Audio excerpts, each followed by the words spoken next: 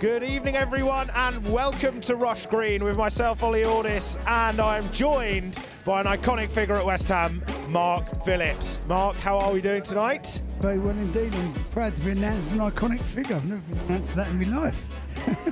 Well, from what I've heard, obviously you're a main staple at this club, so it's great to be joined alongside you in what seems to be and what is technically a London derby at this level. So it should work out to be a fairly good fixture. What are your opinions going on to this game, and what's the research you've done? Of course, as someone associated with West Ham, what are you aware of that Chelsea obviously possess at this under-21 level? Chelsea always have quality players throughout the age groups. I mean, they gather players as the age groups go up, and they look at teams, might take players from lesser category clubs, so they'll always have quality players. Even not so, we're going to be more local than they will be. They tend to get players from further afield and around Europe sort of stuff. So under 18s, under 21s, you'll never have an easy game with Chelsea. It'll be a tough game. Indeed, indeed. From the table, obviously, the table we can say doesn't lie. They currently are sat in 12th, West Ham in 2nd. Clearly, throughout the season, teams can have their younger players picked, especially the ones that perform, can go into the senior sides, which can theoretically weaken those under-21 sides. Do you think that's a case of what's happened here, or do you think the table represents a fair justice of their quality in that age group? I don't actually know what's happened with Chelsea, why they're so far down the league. I'm not really sure, but as you said, sometimes they're playing people up to test players, they're looking for individuals. There's obviously been 18s playing up in the 21s. I don't know if you're aware, Chelsea had a Youth Cup game last night. They beat Crystal Palace 2-1. So I don't know how many players in that 18s team normally play in the 21s. I'm not really sure on the Chelsea setup. As I've said on numerous occasions when I've been the co-commentator, I'm a biased West Ham commentator, and that's all I really am concerned with. Well, it's a good job. This is for the West Ham YouTube channel, and the teams are on their way out on the green at Rush Green. West Ham United versus Chelsea. West Ham currently positioned in 2nd, chasing Tottenham at the top. Chelsea in a more unglamorous 12th in the league, but both sides on their way for this Friday night fixture. So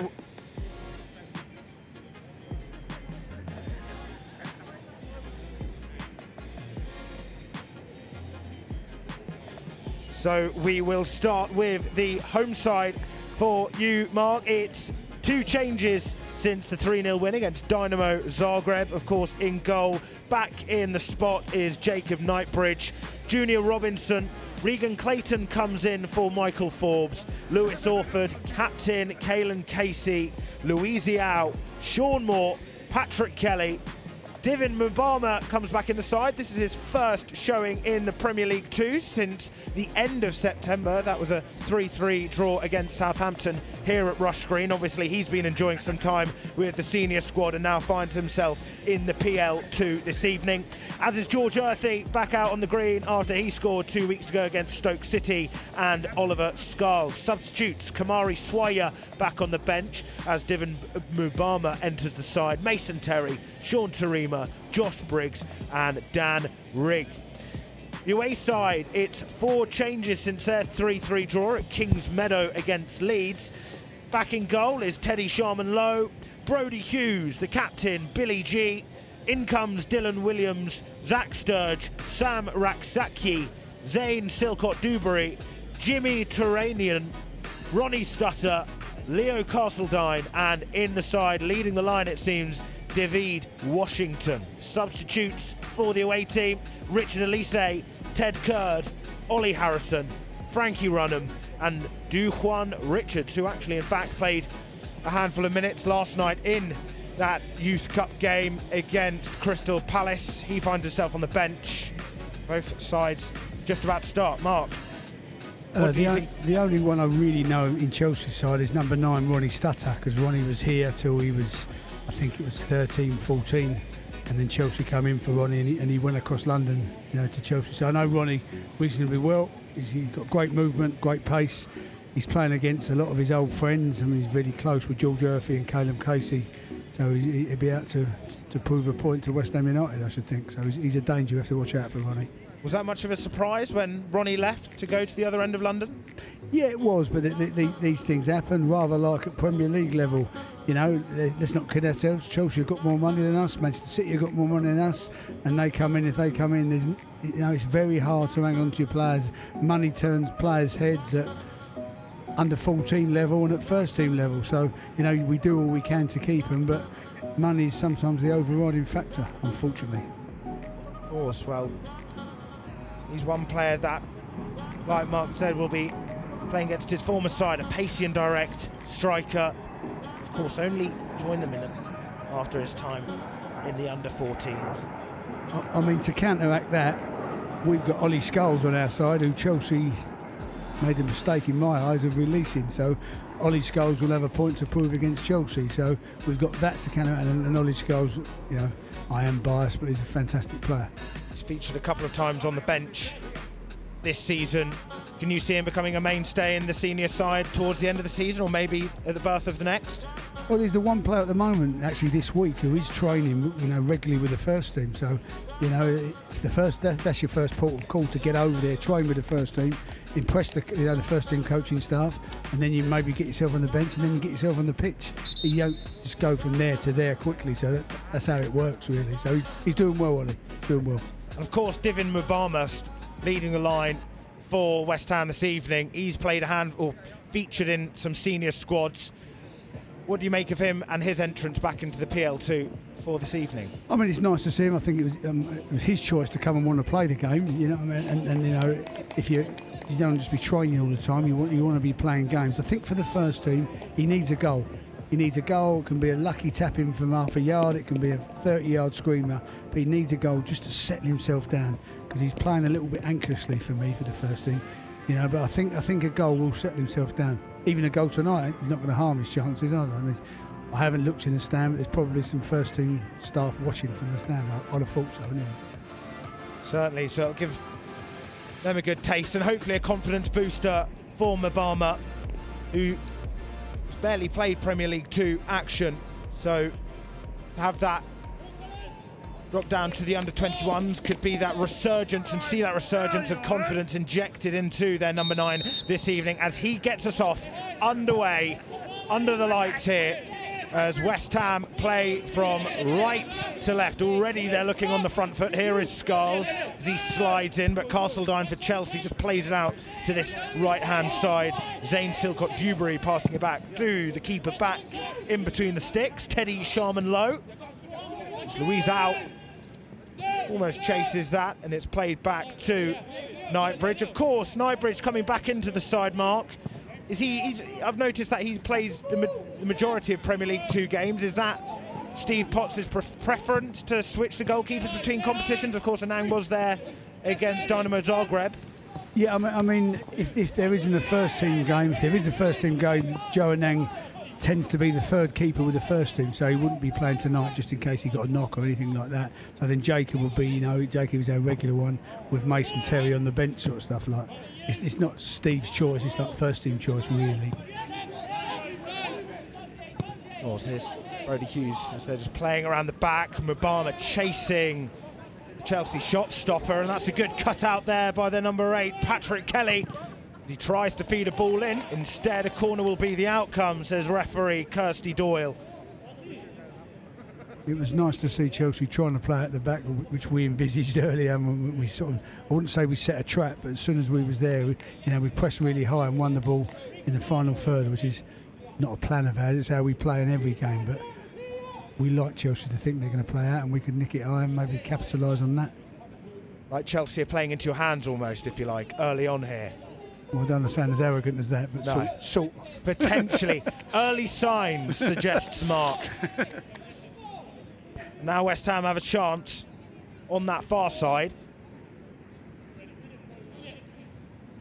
Players lurking towards that back post, and that's where the ball will head. But it's Leo Castledine who flicks it away. Another corner, this time on the near side. Leo Castledine's a player. We've played seems to have been at Chelsea forever. He's been, played for the under-18s when he was an under-16 several times. Plays for 21. He's always dependable for Chelsea. Castledine, good player. Of course, a promising 18-year-old joined from Wimbledon after his spell at the under-15s, and that's almost creeping in. It's almost kept alive. Cut out there quickly as Silcott-Dewberry plays it out to this right-hand side. Chelsea with a spring in their step. Skulls will get a flick on to bring the ball forward. Here is Earthy, but Chelsea find themselves on the ball in the West Ham half, but Mubama manages to get the better of their number 8, Jimmy Turanian. Work there from Earthy in a tight area. Just got a little knock there on his left foot, it seemed. Chelsea in their back in the West Ham half. Chelsea continuing to enjoy playing out from the back. Of course, here is Silcott-Dewberry, who finds himself on the right-hand side this evening. Cleared away by Clayton, who obviously came in. Robinson down that right. We know how dangerous he can be down that right-hand side. I'm sure you know, Mark. Yeah, I think the best part of Junior's game is going forward. I'm not saying he can't defend, but as a right wing back, going forward is the key. But here come Chelsea with their first real chance at getting bodies forward in that West Ham half. Will be a throw. That was short-lived as Turainen tried to play it out to that left-hand side. What do you make of Jimmy Turainen? Do you know much of him, Mark, the number 8 for Chelsea? I know they think highly of him. I don't know, I haven't seen him many times myself, but they like him. He drove forward work very well there at pace, but I'm delighted to say it was a misplaced pass. Misplaced pass, that cut short any potential Chelsea joy, but can they get some more? And offside is the verdict.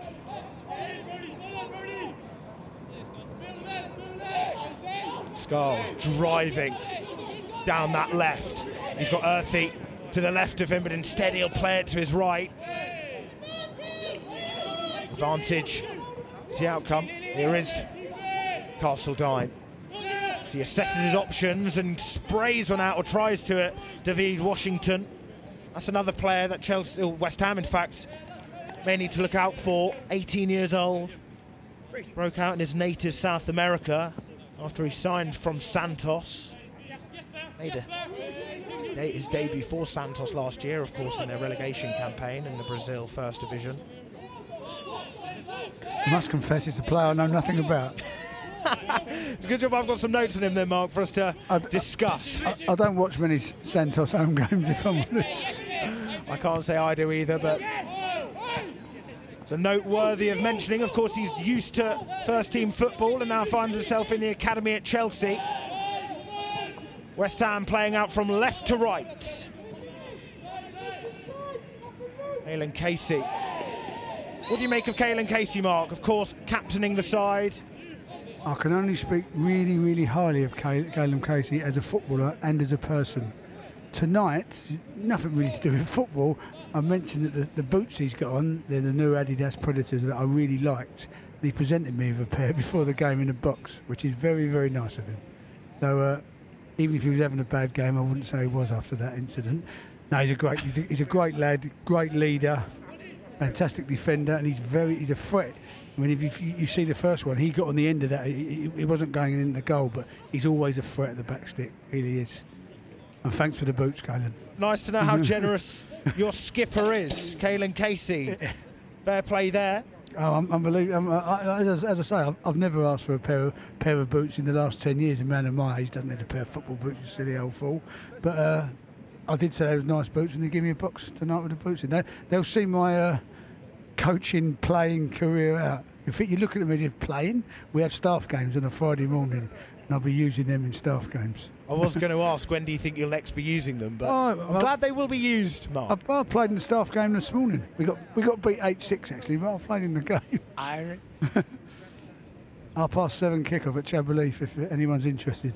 7:30 kick, 7:30 in the morning. That's how dedicated Up we are. bright and early, Mark. That's fair how play. dedicated we are. Yeah. I mean, we had some Kenny Brown played, Zavon Hines, some ex-professionals there. Good to see that you've all still got it, don't you think? Well, you wouldn't be saying that if you watched it, but we're all keen anyway. We're all keen to get out there. Well, West Ham, in the meantime, have an opportunity to put a ball in on that far side. Vertical line of players just on the edge of the area as Mbama makes a darting run there. He was lurking, but a blue shirt gets there first. As there is the man, Caelan Casey, the football boot giver. Just losing it out there, but Chelsea bring bodies forward through their number 7, Silcott Dubry. Turainen feeding a lovely ball. This time it wasn't misplaced, and that's a lovely inverted run. He couldn't quite execute that. Dylan Williams, West Ham win it back. Mbama holding it up nicely. That's a loose ball. Finds its way all the way back to Brody Hughes.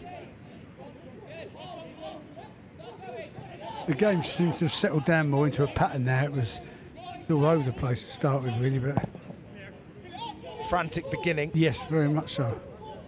West Ham looked lively in the first couple of minutes, but that often happens in these types of games where it's such an energetic start. You then start to get teams realistically sussing one another out as it dies down.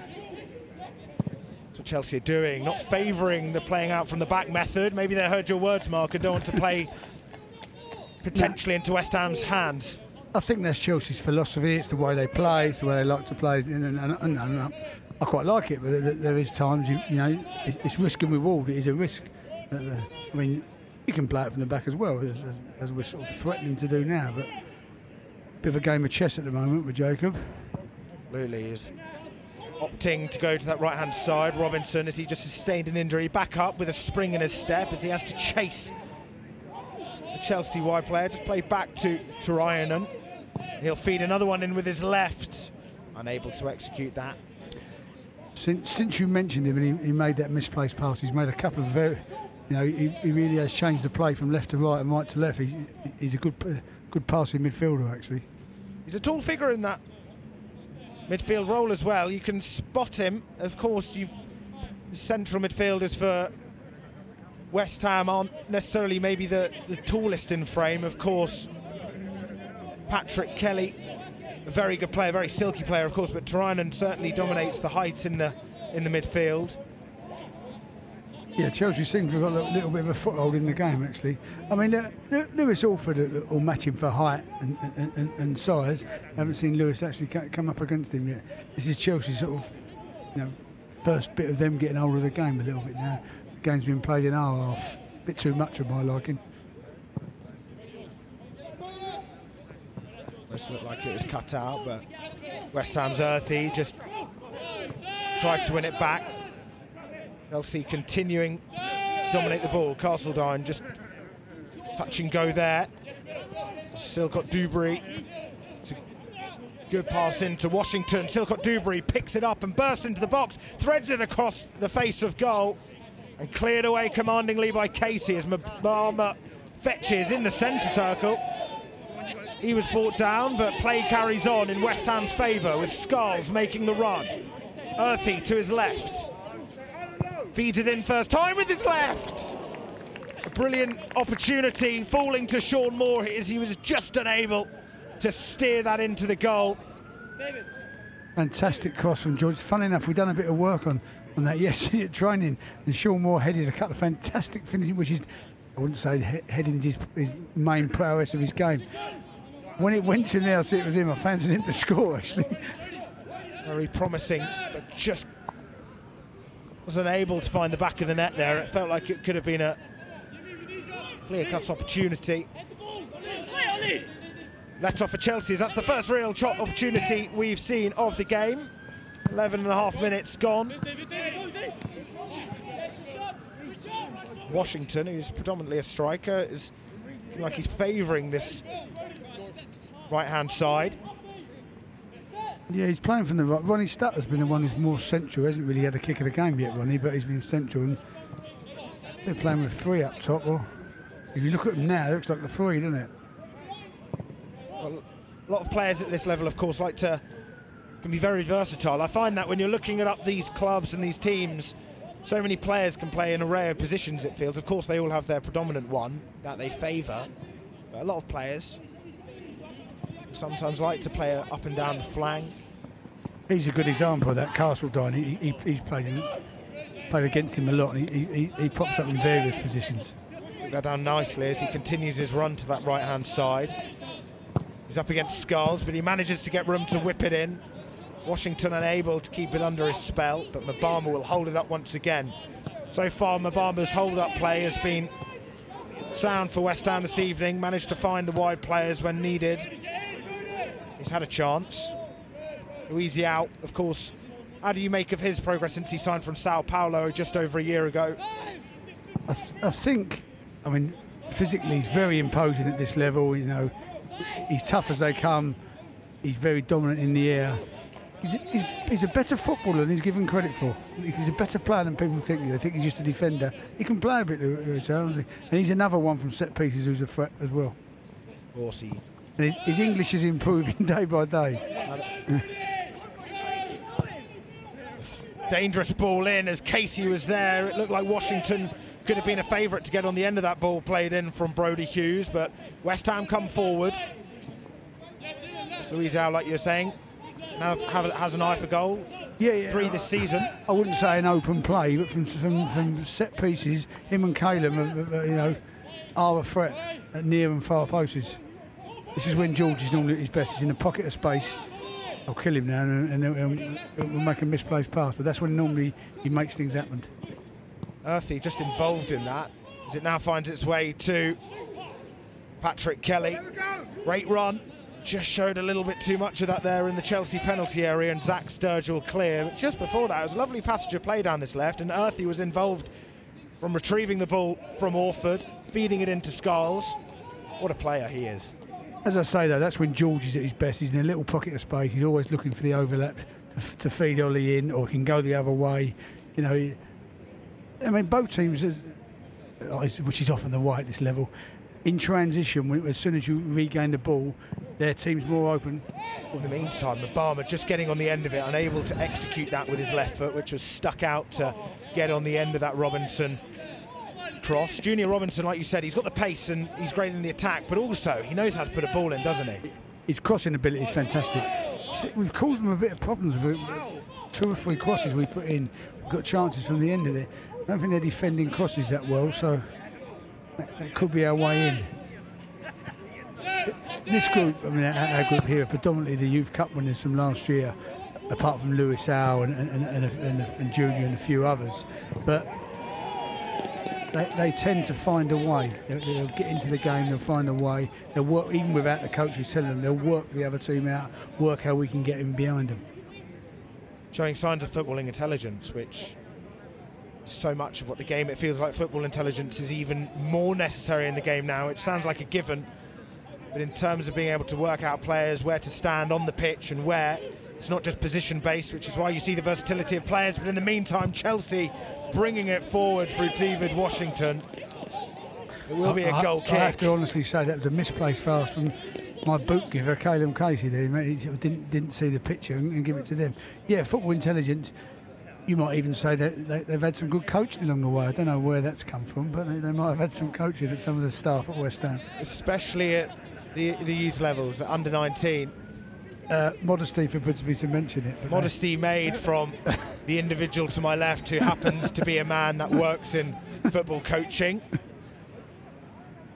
Mark Phillips, Caelan Casey, the boot giver, just passing it out to Robinson. He's put under pressure, but he was fouled in the meantime. Kirsty Dow. I said early doors about us setting traps. I think Chelsea are now setting traps, because as soon as we play the second pass, not the first pass, the second pass, it's a trigger for them to go and press us. And a couple of times we might have been a little bit fortunate to get away with it. So I mean, don't mind us playing out from the back, and no problem with it. The ball speed might have to increase. See there, they've waited for the second pass, bang. Leighton, who came on as a substitute against Stoke City 2 weeks ago in their 3-1 win, starting this evening. What do you make of Regan Clayton, his performance in a claret and blue shirt this season, and as a youth player? Well, in the Youth Cup, us successfully winning the Youth Cup last year, and I do go on about the Youth Cup like a broken record because I'm really proud of it. Good, as you should be. Regan Clayton played as a left side centre back where he's playing tonight. Although he predominantly is at the club as a left back, he played as a left side centre back. And his communication is really excellent, fantastic communicator. To the left of Louise Howe tonight, occupying that left back role. Chelsea win that free kick. Arsenal applauses that outcome. Brody Hughes on this right hand side. Looks like you're playing a back four tonight, Mark. Of course, in previous games you may have gone for a back three. Of course, formations can change whether you're in possession or not. Would you say it's predominantly a back four this evening? No, it's a back three. It's a back three? Yeah, Regan, what do I know? Regan is actually playing as a left side centre back. Right. Lewis Howe centre, Regan to the right. The two wing backs are Junior and Ollie. Ollie Scarles tirelessly running up and down that left. I mean, the game as the game moves, sometimes it looks like it might look to be a back four, but we are playing with a back three. Of course, you mentioned this is a good situation. It was a good situation. Great tracking back there from the ex-Hammer Ronnie Stutter.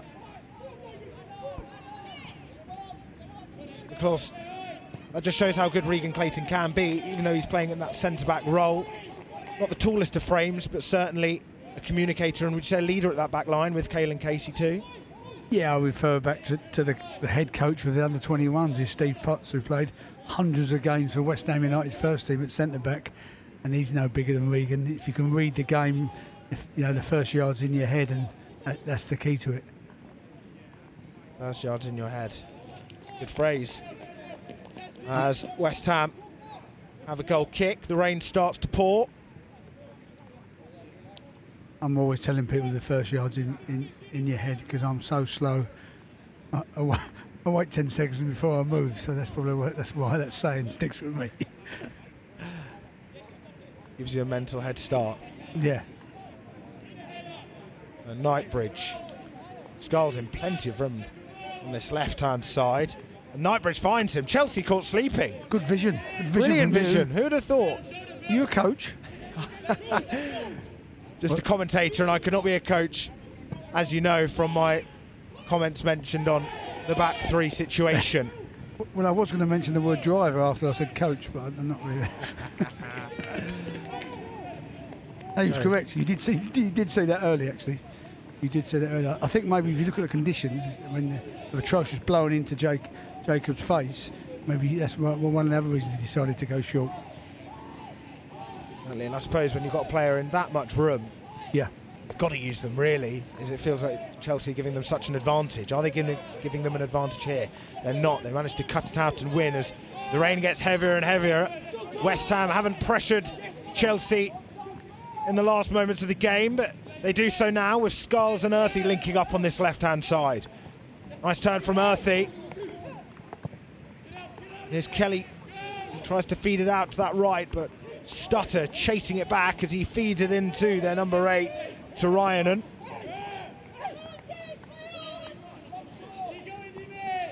Kelly just tracks back there. It's a loose pass, trying to find Castledine. When you mentioned Jacob Knightsbridge earlier, I was absolutely amazed because everyone always gets his name wrong and call him Jacob Knightsbridge. You said Knightsbridge. I was like, well done to you. Well, I'd be lying to say I've always called him Knightsbridge. Well, most people, I've called him Knightsbridge for 12 years. Doesn't help that it is a place, of course, where you just will be automatically thinking of something of the like. Exactly. Knightsbridge, of course, famously. And without boring you, I was a London taxi driver for 20 years and was regularly being asked to go to Knightsbridge and not Knightsbridge. No wonder, it's like a Mandela effect, as they're known. There you go. Where your perception is just slightly different. But Robinson on that far side, as the rain just manages to fall off us a tad. They get it forward. 2-on-2 really, but Louisiao just using his physical presence to shrug off Stutter. Chelsea have got themselves in quite a few good situations, but I don't remember Jacob actually making a save yet.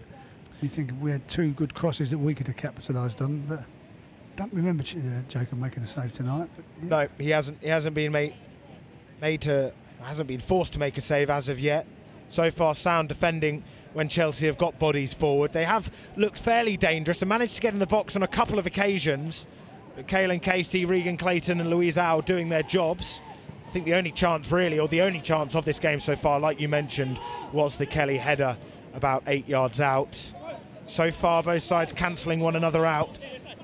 Skulls intercepts that as he seeks off a pass to the run of George Earthy. 3 blue shirts around him, but he manages to find Kelly. That's cut out, short-lived. Ryanen plays into Stutter, just drops deep. Stutter much of a player that you find in the box, or does he like to drop deep and help out the wide players like Washington? I think a bit of both. He mixes the game up, Ronnie, to be fair. I mean, as I say, his main attribute's his pace. Gone a little bit like basketball now, a bit end-to-end, isn't it? End-to-end. You ever go, we ever go. Obama, Taranian. Brilliant physical presence there as he manages to shrug off the big man in Mubama. I've been impressed with Chelsea's number 8, to be fair. I think he's got a good all-round midfield game. He looks a decent player. Got a good left foot on him. An eye for a pass and an eye for a strike, but so far yet to have a go at Knightbridge's goal. Roddy Hughes feeding it out to that left-hand side, picked up by Castledine on the touchline. Robinson, the closest player to him. It'll make its way to Zach Sturge. Back to Castledine, he fancies his chances. First real shot on goal, doesn't test Knightbridge over the framework. I think lucky for us, the ball just took a bubble as he went to strike it. I mean, the weather's not the best. Us and the ladies both train on this, so the pitch surface in February could maybe be a bit better than it is, honest with you. That is not a slight on the groundsman, because our groundsmen at West Ham United are excellent. Just the use that they get. Just the use, they get a good... Yeah. Use plenty of times, and of course, the rain can't help, and there, a slip from Casey, giving away a corner as Robinson tried finding his captain to just play it safely, but instead they concede a corner. It's Chelsea's first corner for some time. It's just again another case of Chelsea pressing, coming down on us as soon as we try and come out and putting pressure on the man in possession. To be fair to them, they have done that well. They have done that well. The quick players that they possess up front, Castledine, Stutter and Washington, all very quick players. Here is Silcott Dewberry on that far side, whips it in with his right, unable to find a blue shirt, but it will fall kindly to Raksaki, hitting the post, but it's kept alive by Castledine. He plays it back to Trinan. Long shot there with his left, trying to find that far corner, but it's over the framework, never troubling Knightbridge. Just then, Raksaki from distance, Mark. Yeah, I mean, on a night like tonight, it actually didn't come off the surface. It was a full shot onto the post, but there's nothing wrong with having a shot from distance. It hits the surface. It's a very difficult night for a goalkeeper, slippery, skiddy. I'd like to think Jacob might have had it covered on, might be been a bit biased towards him. It was a good shot from the kid, actually. It's a good shot. See that on the replay at half-time. Here is the number 8, Turanian. And number 7, Silcott Dewberry, just tried to play it quickly and set off a run down that right, but instead it goes all the way back to the Chelsea keeper, Sharman Lowe, and that ends up being a lovely ball into the path of Zach Sturge as Robinson chases him. Castledine moving into the box. It's then whipped in. Scarles is the only player to get something onto it, and Earthy will play it back to the man that cleared it in the first place. Chelsea looking fairly dangerous when they get the ball forward, and also, Mark, you can see that they can play it out from the back, or they try to, but then they're not afraid to go direct when needs be. No, they're not, and then of course that there was a simple flick on header, and the lad was in. I think when they get forward and they get wide and they put crosses in, I'm not that concerned, because I think we deal with most of the crosses. It's when they play through the middle of us, they're making passes and threading passes in, that's when they look dangerous. Is that something you anticipated before the game? Yeah, I mean that's always, the Chelsea are clever. That's how they play the game, sort of stuff. I think it's we need a foothold in the game, because I'd say they're the dominant side, unfortunately, at the moment. This team normally find a way. We've got him. Found a way against Stoke, of course, 2 weeks ago. That started fairly equal. A few missed chances, but then comfortable victory in the end as you came out 3-1 winners. Yeah, I mean, as every game of football, goals change games. Kelly into the path, Let's back hope again we're the to team Kelly. will get the first one. Good attack here from West Ham, but Scarles unable to wrap his left foot around it. The ball goes wayward. Doesn't trouble the Chelsea back line. Goal kick. No, the approach play again is something we've done a lot of work on yesterday. Getting there, and Ollie, you can normally put your house on him to deliver a decent cross. He'd be more disappointed with that than anyone here, I'm honest with you. He knows himself. It was a surprise from Scarles, as he usually so effective with that left. He's got his left foot delivery, is probably the best bit of his game, if I'm honest. But for the last 15 minutes, we haven't been looking to our left that much, have we? We've been looking to our right. So let's see if we can play the game in their half for a little bit. Just get a grip on this game, West Ham. 30 minutes gone, just under. Still goalless between the two sides. As Chelsea have had a couple of opportunities at goal in the recent 10 minutes, both fooling their central midfielder, Yimi Tarayanen.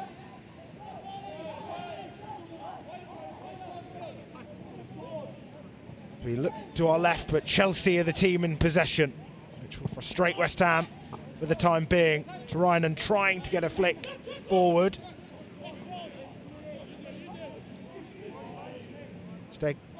Kelly will be up there with Mbama. There's a chance here. Robinson puts it in. It's palmed away. Now picked up by Orford. Clayton trying to take the ball away from Washington, and Chelsea have bodies forward here as Castledyne's in a brilliant position to the right of Tarayanen. Couldn't quite execute that final ball. We have been saying that he has a left foot on him, but there have been a couple of occasions where he hasn't been able to execute that final pass, which of course will be a relief to West Ham. Yeah, he does look extremely dark. I think he got caught in two minds. I don't know actually what he was doing. If he was going to shoot or chip it or look for the fella at the back stick. I'm glad to say, but you know, he does drive forward. Drives forward into that sort of final third area quite well, the lad. But he's obviously, to get himself in the first team, that's what he's got to work on, the final bit. That's what he's got to work on. The final ball. Castledyne, of course, was in a brilliant golden position. And if he found him, he had space on the right to really put pressure on Knightbridge for the first time this evening. As I said earlier, I don't think no one's produced any sort of like football to break the other team down. It's been on the counter, them and us, if I'm honest. They've had, like here, we're breaking at space on the counter. Good improvisation there from Moore, however. And here's Robinson darting down that right, putting a low ball in. Earthy was lurking, but it was caught on by Dylan G, the captain. Here's Sturge. As he looks up, opts to the direct route, trying to find Stutter beyond their number 9. Ronnie Stutter. Here's Orford. Palmer just stationary almost for a bit, assessing his options as West Ham now favoured to play it to this left-hand side. Here's Scholes. Up against Silcott Dobbery. A foul? Oh, calling for a foul. Kirsty Dowell doesn't believe that was the case. Now Chelsea have the ball trying to find Castledyne, but Regan Clayton just heading it into the path of Scholes.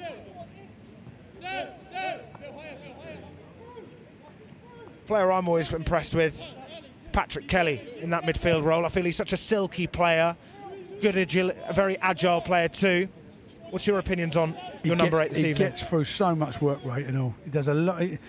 If you're not saying that it's only coaches who know football, but if you watch him, another foul. It is a foul that time, Mark. It was a foul the first time. He gets through so much off the ball work as well, out of possession, which people don't notice as much. If you're a coach or a manager, he'd be one of your first players on the team sheet because of that work he does. You know, we'd like to see him have more goals in his game as well, but no, as you say, he's a good, and he drives well. He's a decent passer of the ball as well, PK. That's what we call him, Patrick. PK for those of you at home, and if you are at home, of course, do give this live feed a like, comment your opinions, and share the video, of course. Scholes taking it inside. So Patrick Kelly, of course, out to Orford. Pass was almost wayward, but Robinson was there. Lovely skill there from Robinson up against Sturge. 2 blue shirts onto him as he's forced back. He dealt with it well there, Robinson. Nice turn from Earthy once again. Here is Kelly, now Clayton. Scholes taking it beyond Silcott Dobbery. West Ham's best opportunity so far in recent minutes. But Mbama just couldn't quite keep that under his spell. Promising there, Mark. Very good football. Very good football. I mean, it may have been one pass too many, but their approach play there was excellent. If you notice, as soon as it goes to the keeper, he's looking up now and seeing 2-on-2. This is Chelsea I'm talking about. He's seeing, and he's getting it forward as quick as he can. So they obviously fancy their way in there. Is there two quick boys up front? No, that was great approach play from us. Went side to side, switched it. That was really good. Got our passing game together there. Nice passing like between we have just now. Kelly and Clayton there too. Orford. Wait to offload a pass to Robinson. Moore is close to him. He tries to whip it in with his right. Flex off Sturge. Because with Junior Robinson, a talented player, what do you think he just needs to improve on to get to that stage in his career to play for the senior side? To be trustworthy and reliable. A first team manager will look to be trustworthy and reliable. Not maybe he's expensive, he's exciting, he'll create things for us, but you know he's in the back five, if you want to call it that, as a wing back. Can he defend first? If he can defend, anything else on top of that is a bonus. But I have to say, from when Junior when I was under 18s coach at the time, he come from the 16s and he got a scholarship. He's improved year on year. He really has improved. So he's going the right way, Junior. Really is. That's when Lewis Howell there showed his physicality. Changes his direction there, Patrick Kelly. And with Kelly too, what do you think he could do to get in David Moyes' side?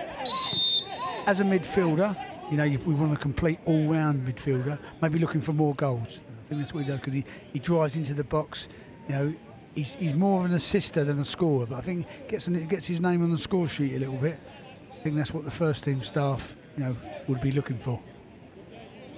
The yellow card for the number 8, Jimmy Turainen, up against Mbama, as he intercepted that. So there's no challenge that he committed that actually saw him go into the book. It was instead intercepting that free kick. Cheap yellow card, really, but an opportunity for a ball whipped in by Orford, unable to find a claret and blue shirt. Robinson will try and keep it alive with his head. Sturge will try and clear it. Earthy will opt to take it down on his left. Finds it back out to Scarles. West Ham have grown back into the game now, you feel, Mark? Yeah, they're good little 5 minutes. They're good. We're the dominant force at the moment. Here is Moore from distance, forcing a save to his near post from Sharman Lowe. As I said earlier, it's the sort of night you wouldn't want it like, going to the ground and skidding on sort of thing. You'd see it. I mean, it's a slippery ball, and you wouldn't want it bouncing just in front of the keeper. They're quite awkward. Where you can use the conditions, yeah, it's on your side. It's funny you said about the booking. I think these days, I'm not anti-official by the way, but officials are more concerned with the little things of like stopping a free kick, and you can like slide tackle someone knee high and nothing gets said. If you take a free kick, they're on you. It's a bit of a strange one, that, but just my little I can't disagree with you on that thinking there, to be honest. Points out. Great run from Ollie if he gets it. Obama Ignored him. is keeping the ball.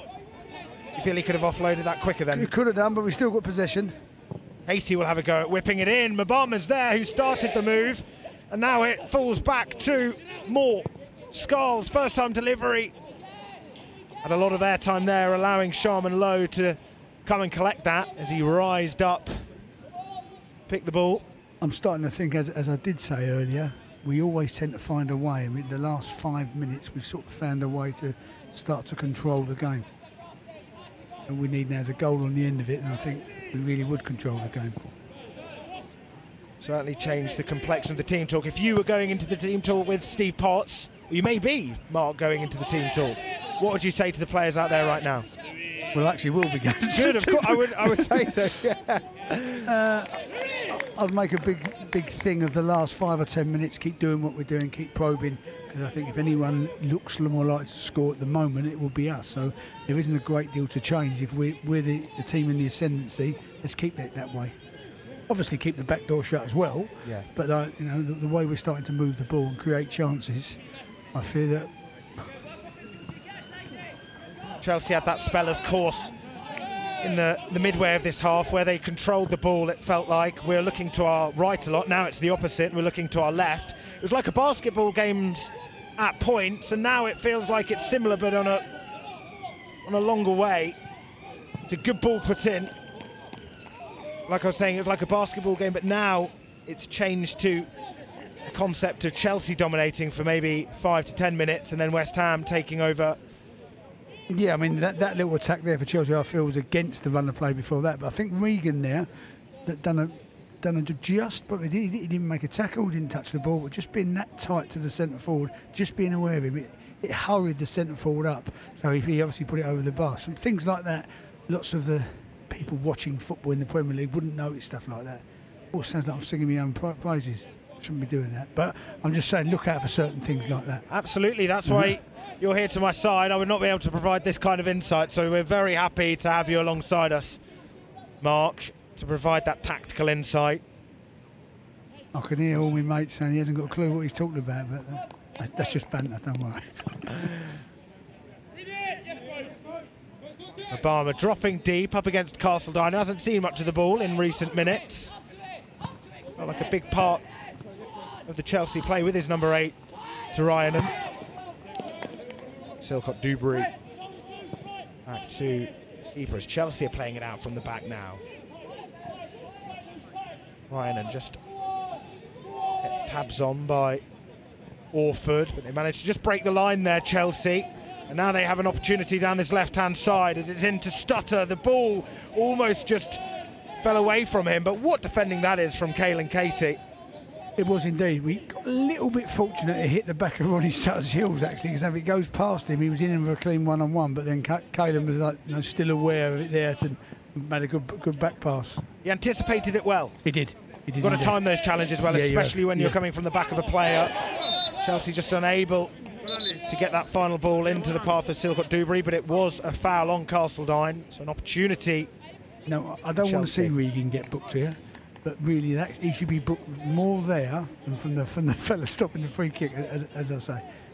He hasn't been. No, he hasn't been booked. He's just having a word with him. Unless he talks himself into it. He does like a chat all week. This time he hasn't favoured the chat. He's gone over to help out his side in the defence. Here we can see potential opportunity. And number 4, Dylan Williams, with his number 8, Ryanen. Looks like it will be Silcott Dubry. Backed. It's Williams and it's a good ball in. Almost falling at the back post to Billy G. Williams put in a great ball with his left foot towards that back post. That looked like a set piece from the training ground. Yeah, it was, and it was a great header back. I mean, to be fair, if the two fellas at the back stick, one of them calls it, the other one leaves it, it's a tap-in. I mean, they've done us a favour by not communicating, if I'm honest, which we'll take gladly. But Billy G frustrated there, as you can see on the replay. It's not that often this year the under-20 hour 21s get undone from a set piece, but we did get undone. There was probably their best chance. Best chance of the game, of course. Falling late on in this first half as Knightbridge has his goal kick cut out by Castledine. Stutter popping up on the left, infield to Ryanen, and that's a good run forward, but even better defending from Patrick Kelly. But Chelsea win the ball back in a good area. Sturge cutting it back.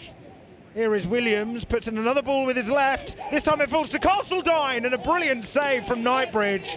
Alert keeping from West Ham's number 1, Mark. Yeah, good save, Jacob. I mean, it's one of those, he didn't really connect that cleanly with it. They're often the hardest ones, right in the corner.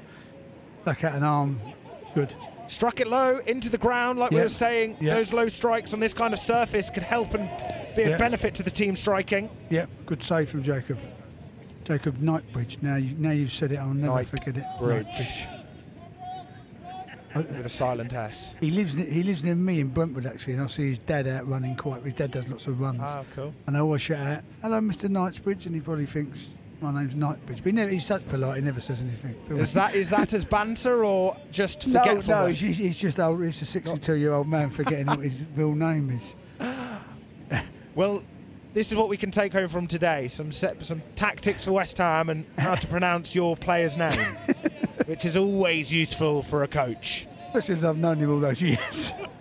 And his old man too. Is that his old man? His old man's a good half marathon runner, by the way. Is he? Yeah. I have to follow him on Strava. Here's Skulls.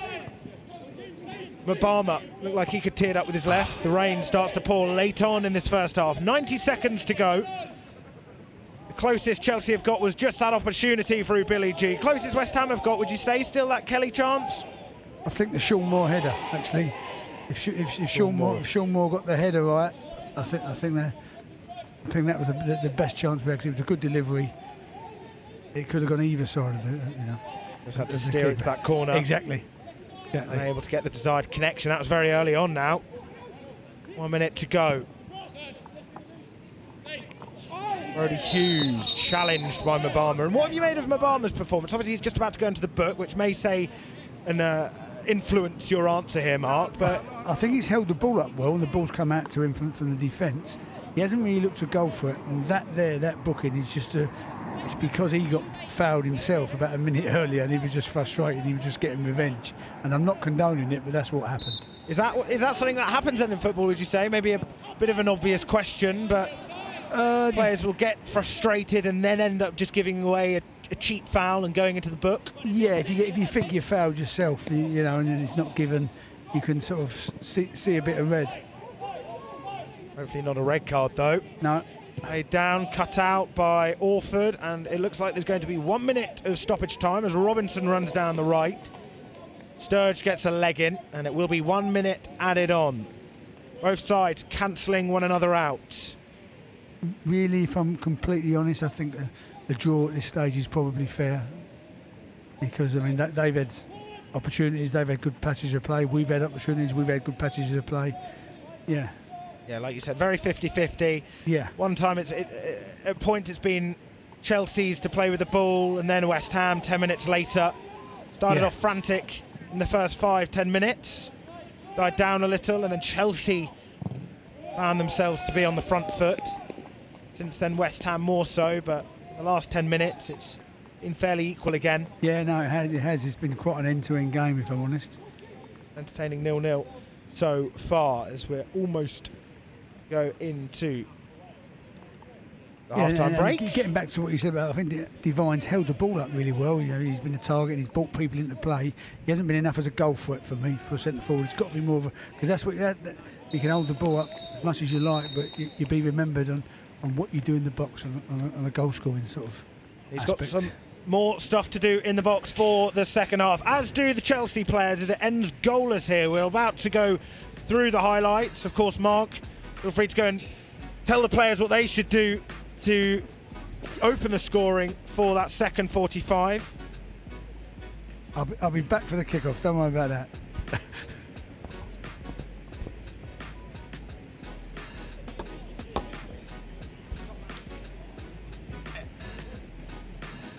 So this chance from Raksaki, the corner floated in by Silcott Dewberry, came to Raksaki on the edge of the area. Knightbridge diving to his left, the post saved him, and then it ends goalless on the first 45. It was then whipped in by Williams to that back post, a training piece goal.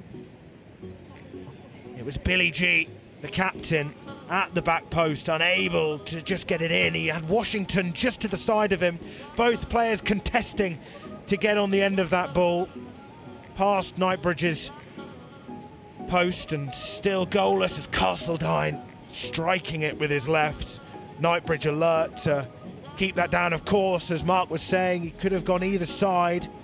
There was a good connection there from Castledine, just unable to find the back of the net.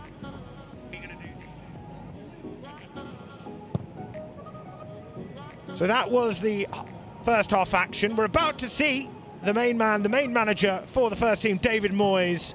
A little Q&A for you all in this half-time break. Questions and answers with David Moyes next.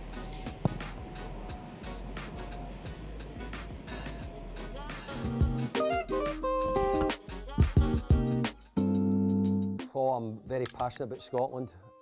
I'm from Glasgow, very much a Glaswegian, but been away from Glasgow for so many years now, I don't even imagine how many. My dad still lives in Glasgow and my brother lives in Glasgow, so I get up now and again to see them. but I really enjoy going back to Glasgow. I think it's what I would call home, but I don't know if you said to me, am I going to go back and live there? I don't know. I think I'm enjoying the bright lights of being in England at the moment. So, but Glasgow and Scotland will always be my home. I certainly have, and Lee, the club driver, actually got me a pie and the mash, but then he got me something they called liquor. He poured the liquor on top, and I'm saying, what is this he's putting on top of this?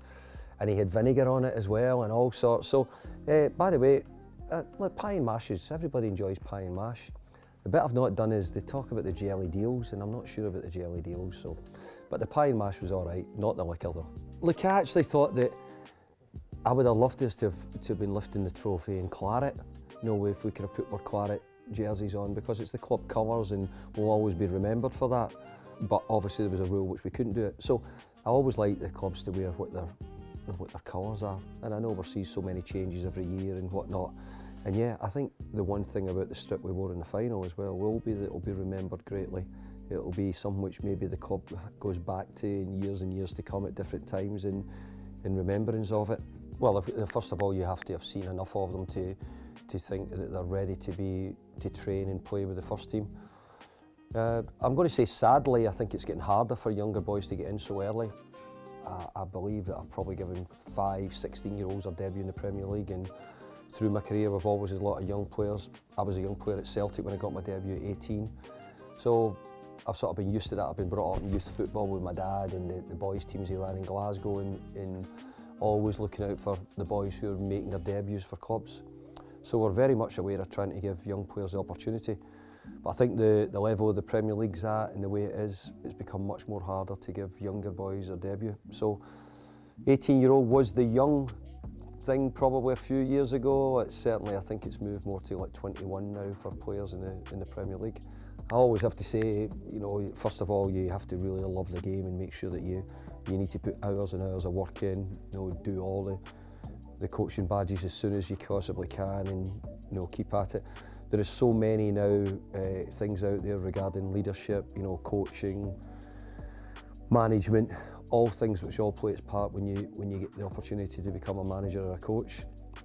You should take every opportunity to get as many of them in the bag as you can, and go and see people speak, go and watch coaches work, go and ask to see if you can come into training and watch people training, because sometimes there's always something which I always found that you could pick up. And through my early years when I was becoming a young coach and then trying to go into management, I'd made sure that I covered as many things and went to see managers working, and I was on every coaching course every summer you could think of to try and improve myself. Well, for me it would always be Sir Alex, because he was the one, but Walter Smith was a big friend, but a big mentor, and someone who I always admired. I took his job when he was the manager of Everton, and I became the manager of Everton just after that. Sir Alex used to speak to me, and I used to phone Sir Alex for advice as well. So I think we had some really, really top Scottish managers at the time. I admire people like George Graham, who Scottish managers who worked in England and, you know, were really successful. Then you could go to, you know, Bill Shankly and Sir Matt Busby and all the others as well. There was an awful lot of Scottish managers. Jock Stein was a great Scottish manager. So there's been so many really good managers in the past. Something I'm very proud to be in part of. I've sort of felt it right from the start anyway. I felt as if I was, when you're in it, and you're accepted, and you know, I think as long as you give your best and you do your all, I think everybody accepts you. So many things, but it's really difficult to explain. I think I was saying this to a friend the other day about, you know, it's not something you get to do very often. If you're lucky and you're Pep or you're Jurgen, you might get that feeling. But it's something which I've not had enough in my career, which I'd like more. But I've had some big successes. But to win a European trophy, you know, it's an incredible achievement. So I don't think you don't make anything up. It's all at the moment. You know, Jara's gone through and goal. I'm halfway down the pitch already, not knowing what I'm doing, nearly, you know, out of control really. We win, you know, you're not really bothered what MD thinks, you know. I saw my dad, I brought him down, and put a medal on him, didn't think anything of it, just thought it was what you do. And lots of those things sort of a lot of people took them and took them well and saw them as a good thing. So I couldn't say how it happened, but I just hope that I get the chance to do it again.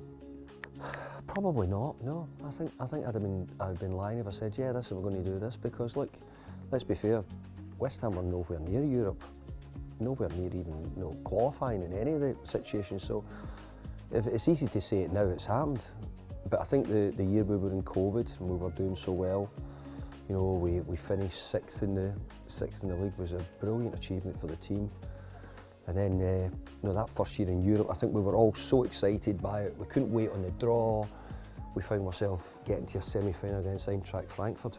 And really, I think that year was probably the most exciting games for me because of, you know, we were away in Lyon, we were in Seville, and I think those trips were big clubs, big games for the supporters to see, and obviously the games at the stadium were immense, they really were. So I'll remember that a lot, but you know, obviously everything goes behind Prague. Edson's made a great impact. He really has. He's settled in really well. I think when we were losing Declan Rice, undoubtedly I was concerned because we're losing one of the best players in English Premier League at the moment. And he's also someone who had a great influence, you know, great boy around the place, as everybody here knows. So Edson's come in. He's taken a little bit to adapt to the intensity and the amount of game time, which we missed a couple of games, but overall his performances have been really good, and we've been so pleased with him. Probably my wife. Probably my wife. If I didn't say that, she'd probably be annoyed. My brother, I speak to my brother quite a bit as well, and my dad. I tried to get a call to my dad to say that he's doing well.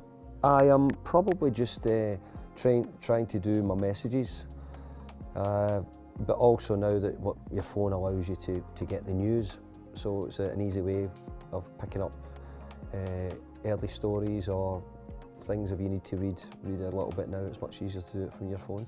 I would love Billy Connolly to be one of them. Actually, a friend of mine is Ali McCoist. I'd like Ali McCoist.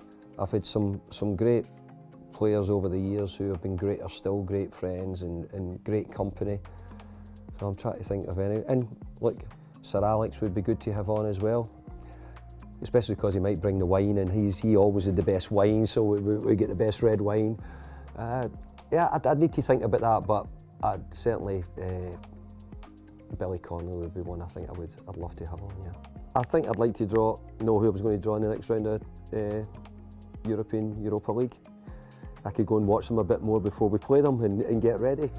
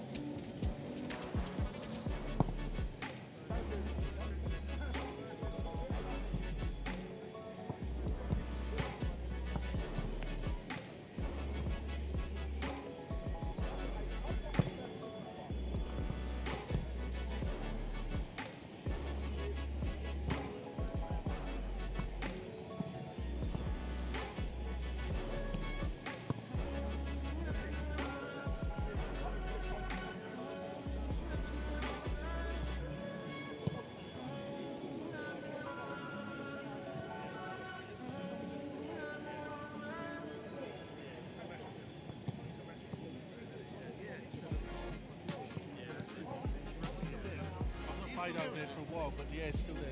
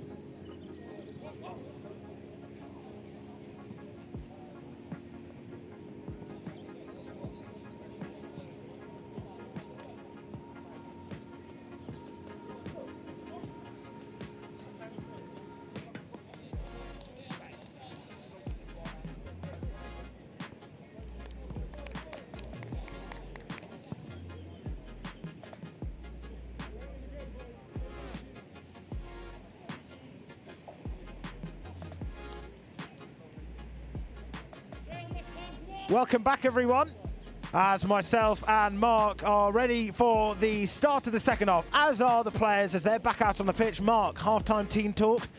How was the mood in the dressing room?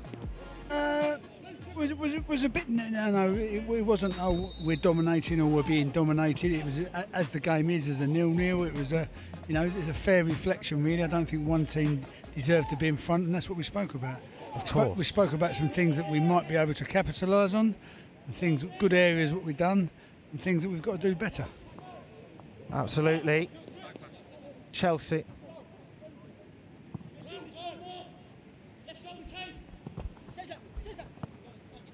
How's that? Is that better? Is that better now? Can you hear me? It's a good opportunity here for Chelsea. The stutter strikes it low, palmed away by Knightbridge. Early opportunity on this in this second half, Mark.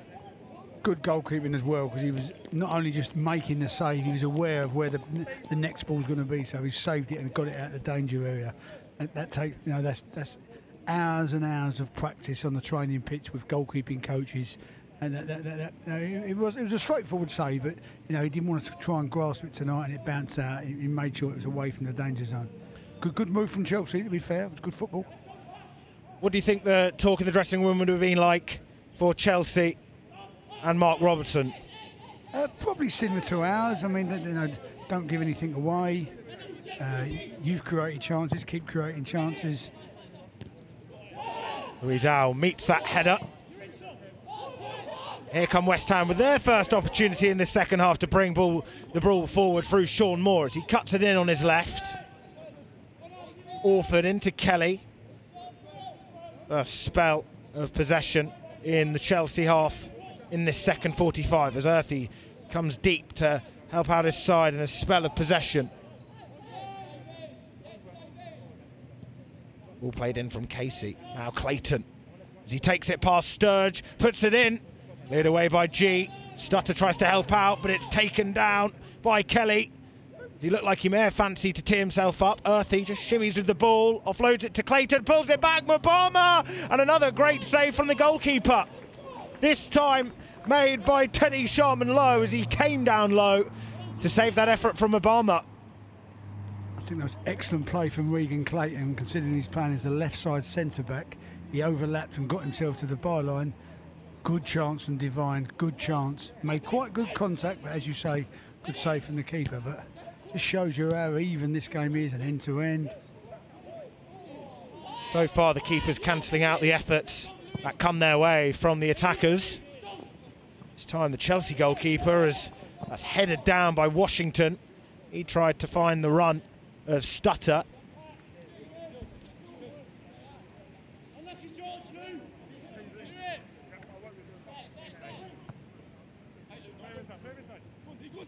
Played back. Up by G.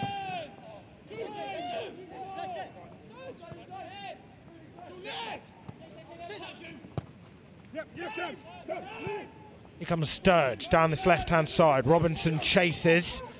Now it's offloaded down to Stutter, who finds himself on the left-hand side. Bodies forward here, Mark. Yeah. I think one of Chelsea's weaknesses is defending or putting crosses in. They're better at threading the ball through the middle. we've put crosses in and they put crosses in. I've always favoured us to defend the cross or attack the cross for a goal. So it's a good run there from Scarles as he carries it on down that left-hand side. How did you say West Ham have done combating the way Chelsea play, especially if they play through the middle? Would you say West Ham would therefore want to play rather narrow to make sure that there isn't enough space in that middle part for Chelsea to exploit? Yeah, I think that is a tactics that we've used, but then that's fine and that's defending, but just utilise it when we have possession. Make our crossing count. That's the key. I think we are a threat for crosses. Late challenge there. You could tell from the sound effects from Mark there that wasn't the best of challenges made by Patrick Kelly. It was one of those that was there to be challenged because it was a loose touch from the Chelsea player, but it was quite agricultural, if I can say agricultural. It was quite agricultural. It was two-footed, it felt like. Or just the one, as he stretched out his right leg and followed up with his left. Just getting the ankles of Jimi Turunen. Yeah, I think that's a booking that we can't argue with, really. Starts up, but play resumes of 11v11, of course. No need for a red card there, of course, not even in the conversation. But Patrick Kelly showing he can do the ugly parts of the job. I think if you said that, if this was a game on the Premier League, the VAR would have probably looked at it for about 20 minutes. Well, I suppose we've become so used to seeing that. That's why red was mentioned. But Scarles, in the meantime, testing Castledine. Gets a corner on that far side. He seemed to be getting quite a lot of joy from the left-hand side. You know, either getting Ollie Scholes or even getting Regan in. We're getting down Chelsea's right quite considerably. Which is a thing we did speak about at half-time in the dressing room. We feel that if the delivery's right, we might be able to capitalise on a set piece. It's all about the delivery and first contact. A high ball in, you can see the water flick off the ball as it was in the air. Earthy will chase Turunen. He'll thump it away with his left foot as Robinson's there to head it down. That's a good header there from Robinson. It could have gone wayward, but instead he keeps the ball and he makes a good run infield. Laying it off as it's whipped in. Mapama, his first touch just lets him down there, Mark. Yeah, without a doubt. Fantastic header from Junior to himself. You don't often see that. Headed the ball down to himself, yeah. The game does seem to have opened up a little bit second half. Both teams getting chances and opportunities in and around it. Turunen, great challenge from Robinson as he had Kelly there. Kelly has to be careful. Good situation this. He's on a yellow. Sean, where are you going? Sturge chases. Great recovery. That's another great challenge.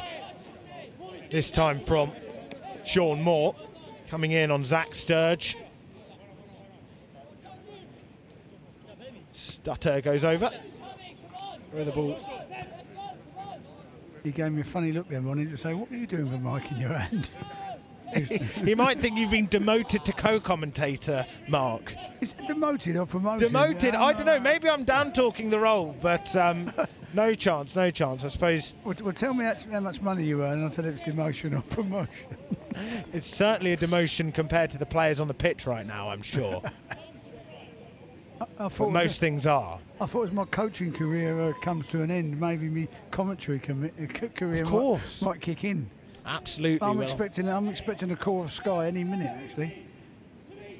Probably. Is this not big enough for you, Mark? No, it's probably to tell me my subscription hasn't been paid. Out to that right-hand side, unable to be kept down by Moore. As Robinson presses Dylan Williams. Be another throw, this time for those in blue.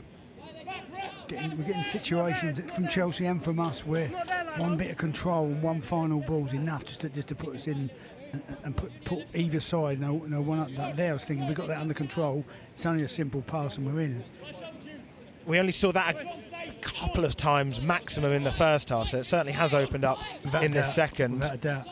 Castledine trying to keep it under his spell, but Robinson gets the ball away from him. Castledine believes he was fouled by West Ham's number 2. Yeah, he's planning Robinson. Planning plimsolls a fella, behave yourself. Whipped in again, and this time it's headed over. Sean Moore in a similar position that we saw in the first half. This time it was over the crossbar rather than to the right of the far post. He did make better contact. I've only been speaking to him 5 minutes previous about what we done yesterday with that sort of thing, saying about the chance in this first half, if it comes again, and he's obviously not meant to do that, the young lad, but that's a good opportunity. Good opportunity, and you'd say, well, Sean Moore has had the best opportunities for West Ham this evening. Both headers. Sean Moore and the cutback that Divine had. Sean Moore again. West Ham looking promising here. Here is Divin Mbama. Good defending there from the captain, Billy G, as he slid down low to block that effort from Mbama. This time they tried to play it down that right-hand side. Louisiao clearing it up nicely. West Ham keeping their foot firmly on the gas through Robinson on this right. Lovely trickery there with his right foot. Deliver, PK, deliver. Patrick Kelly trying to play a firm ball in across the box. We're definitely asking them more questions in the last 5 or 10 minutes. Certainly. Look at this replay here from Moore into Mbama, striking it with his left. Just before that, the trickery from Robinson to just pull the ball in and release it with his right to take it forward. And then Kelly, more great defending there from Billy G as well to get in the way of a West Ham effort. West Ham in the corner. I think Junior was watching me in the staff game a little bit there, with his trickery of his feet. Reminded me of myself this morning. Very humble mark. And then the alarm went off and I went up. The ball played in, but that'll be disappointing. That'll disappoint Steve Potts, as the goalkeeper, Sharman Lowe, managed to collect the ball, and that's another cheap yellow card this time. The first one from Mbama in the first half, and the second time with Caelan Casey. Of course, he bought you boots, but he just got into the book. Yeah, I'm going to give him the benefit of the doubt, and I think the keeper might have run into him. My nose is getting larger as we speak. Well, West Ham players can know that as long as they buy Mark football boots, they can do whatever they want on the football pitch. They could score an own goal, but it's fine. He's got a new pair of Predators. Sturge. Robinson chasing in on Sturge, keeping tabs on the number 5. Great pressing from West Ham. Great pressing. Forcing the fantastic. And clearance. Now we're in the last third and we've got possession. We're definitely in the ascendancy. West Ham on the front foot, but as we saw in the first half, of course it was frantic at the beginning, but West Ham would have their turn, then Chelsea would have their spell. Could we see the same in this second, where Chelsea then start to dominate and have similar style opportunities? I think this has lasted longer. This is actually, this is a pattern of play, and when we're controlling the minute. It doesn't mean that Chelsea are not a threat on the break, because they're playing off the break. But at the moment, we do look the most likely. Absolutely. It's all right me saying that. It doesn't count for nothing. The ball's got to get in the back of the net. We've just been looking to our right, which will please you and your staff in the opening 12 minutes here. Undoubtedly. Orford plays it short to Scarles. Does he fancy one from distance? He does. Execution isn't quite there with his left foot, as it usually is. Ollie Scarles. I think you've been extremely polite. That was that should be at Twickenham rather than Rush Green. I think he would take criticism from a coach rather than myself, so I'll allow you to do that. I did speak in the change room. I think if we can get a few shots to dip and maybe hit the surface, and this a night like tonight really gathers pace. Of course. Rain did come out at the half-time break. It's gone away for now. Sturge is there, but Robinson just before him. Back to Robinson, lively as ever. Down the flank. As Orford tries to find the run of Mbama, really unable to just get a hold on the game of Mbama.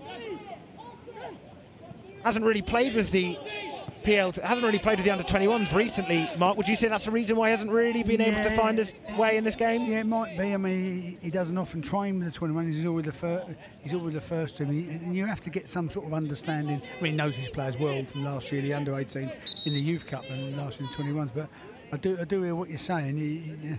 That little sharpness and little, you know what your teammates are going to do is important. I think Junior's done well this half. Really has done well. Absolutely, Junior and Kelly. Patrick Kelly's one of those players that's like the opposite. He knows exactly where the players are. knows how to make those runs to provide an option.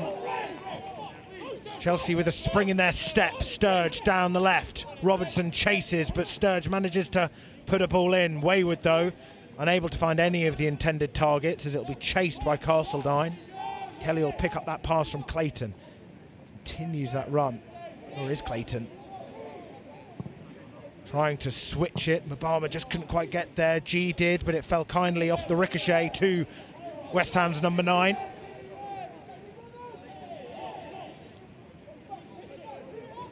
West Ham just enjoying a spell of passing around the back, which we haven't seen too much of in this game so far, Mark. No, I mean, because Chelsea did start to press us. Great little turn, Sean. Lovely turn from Morgan. Intercepted. Chelsea bring it forward through Dylan Williams. Space to his right. Here is Castledine. Puts a dangerous ball in. Stutter there to try and get a goal against his former side. Brilliant defending. I believe it came off the head of Caelan Casey. It did indeed. It did indeed. Good defending, good positioning, good defending. Brilliant defending indeed. Does West Ham have a chance to try and get forward? It's chased down by Earthy, but he had 3 blue shirts around him. Was always going to be the underdog in that affair. As Casey and Stutter go head to head. It was Stutter who barged into Casey. Through the back of Casey, in fact. Yeah, it could have been. Ronnie's laughing, so maybe it was.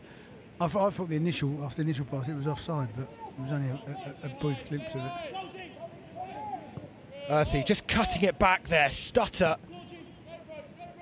It was a good headed clearance from Callum. I think Jacob would have saved it anyway. Hitting it with the side of his foot. It looks like Chelsea are now having their spell. Well, we had our exactly. Down the right again, Castledine into there. Jimmy Turainen. Corner for the Blues. Can you notice the difference in the style of play? When Chelsea get wide and they break lines, then they're not hitting crosses in, they're looking to thread passes in and pull balls back. When we get to the byline, we're looking to put crosses in. It's just a different way of playing. Yeah. Do you feel one is more effective than the other? That depends what players you have, really. If you've got players making those darting runs and you want to play like that, if you've got players running across who are good at getting on the end of crosses, obviously the better teams mix it up, play a bit of both. Ball whipped in with the left, falling to Stutter, just unable to keep it and turn quickly as he's forced to play it slowly to Sturge, but it falls back to Stutter as he tries to whip it in, but Louisiao is there to stretch out a leg, and West Ham tried to get the ball forward down this right-hand side. Jarman Lowe coming off his line, but Stutter popping up on this left-hand side, linking up with Sturge there. Dangerous opportunity for Chelsea. Like he almost cleared the ball out of play. A fantastic ball from their goalkeeper. I'm not 100% sure he meant it. It was a really good ball, got his team. I'll give him credit. It was a good pass from the keeper there. Credit for the away side. Yeah. From Mark, brilliant. Do you think any other players have taken your eye here, of course, in the opening start of the second half that maybe didn't in the first? No, I still like their number 8. I think he's had a good all-round job. I mean, Castledine in the pocket. Great ball from Castledine there, by the way. Casey managing to get the better of Stutter there. That's a foul. Good ball there from Castledine. I mean, I know Castledine of old, so I wouldn't say he's surprised me. He's a good player anyway. I still think we can get at their back line. Leo Castledine was on the bench in the Carabao Cup. This is Blackburn and came on as a sub in their semi-final, their recent semi-final win against Middlesbrough. Did he? Yeah, for the senior side. So it's always promising to see these players make an appearance in the senior side. Of course, you've got Divine and Mabama, Ollie Skiles. Who would you say is the next likely target on this pitch right now in Claret and Blue, who could be playing for David Moyes shortly? I'm going to be a bit of a politician and say that's David Moyes' decision. Thank you. But we've got lots of players who I think could go to the first team and wouldn't look out of place. Lots of players on this pitch now. But I'm never going to... David Moyes knows far more about the game, and Kevin Nolan and Billy and Mark Robson. So sometimes I'm biased towards academy players. I say, oh, they can do a job, and maybe no. I've never worked at first team level. I'm just a fan at first team level. Although at first team level as a fan, I've seen well over 1,000 games for West Ham. Well, you are Mr. West Ham. You live and breathe West Ham, but also the West Ham Academy. Something you mentioned in recent interviews, which I was interested by, is the fact that in foreign leagues, they pay, in Holland, they pay the lower levels or the academy levels more than the actual senior sides, because they're actually seen as the tougher leagues or sides to coach rather than the first team players. Well done you for your research. I did say that in an interview. It's true. That's true. Yeah. Because they think that players of 10, 11, 12 years of age, that's when they're sort of moulded into players and they're more susceptible to information. Not when you're a 17, 18, you can obviously change players, but you know that's the player you're predominantly going to get. So great pass by the way. In Holland, that's where you get more money from being in that age. We're here. The better coaches always are trying to get to the 21s, 18s level, really, because you know, everyone wants supposedly to work at the top. To get to the first team in the end, that's like the end goal. Yeah, to get to the first team, but for someone like myself who's never kicked a ball at that level, it's very, you wouldn't be, I mean, if you look at the first team coaches at West Ham, they're all ex-players. I mean, the gaffer was a centre-half, Mark Robson played for West Ham, various clubs, Billy McKinley played, Kevin Nolan played a few games for West Ham United. So, of course, more recent. Yeah, so that's what, there's very few players. And you're obviously going to come back and quote me Jurgen Klopp, but he's probably the exception to the rule. Or Sven-Göran Eriksson didn't play at a good level. Most of them played at a good level. Pep wasn't a bad player either. Right. I do often say, though, the players that played in the lower leagues end up being the better managers, maybe because they dealt with more, not just winning as a whole, which of course can be useful, but seeing the whole side of the game, relegations as well as the big victories. We've been patient here, we've worked it well. Can we have an opening? Can we have an opening? No, we can't. Scarles hasn't had the best deliveries this game so far. Maybe that's down to the surface, or it's just an off day with his left foot. Yeah, I mean, he sets himself such high standards. He's a great cross on the ball. Ollie Scarles, I mean, he'd be disappointed with that. He'd be disappointed with that. Just one, I think, especially in these conditions, just flash him across. It hasn't even got to be your player who gets a touch, because he can go into an own goal. But we worked that well. We worked it from side to side, and it's needed a bit of quality in the cross.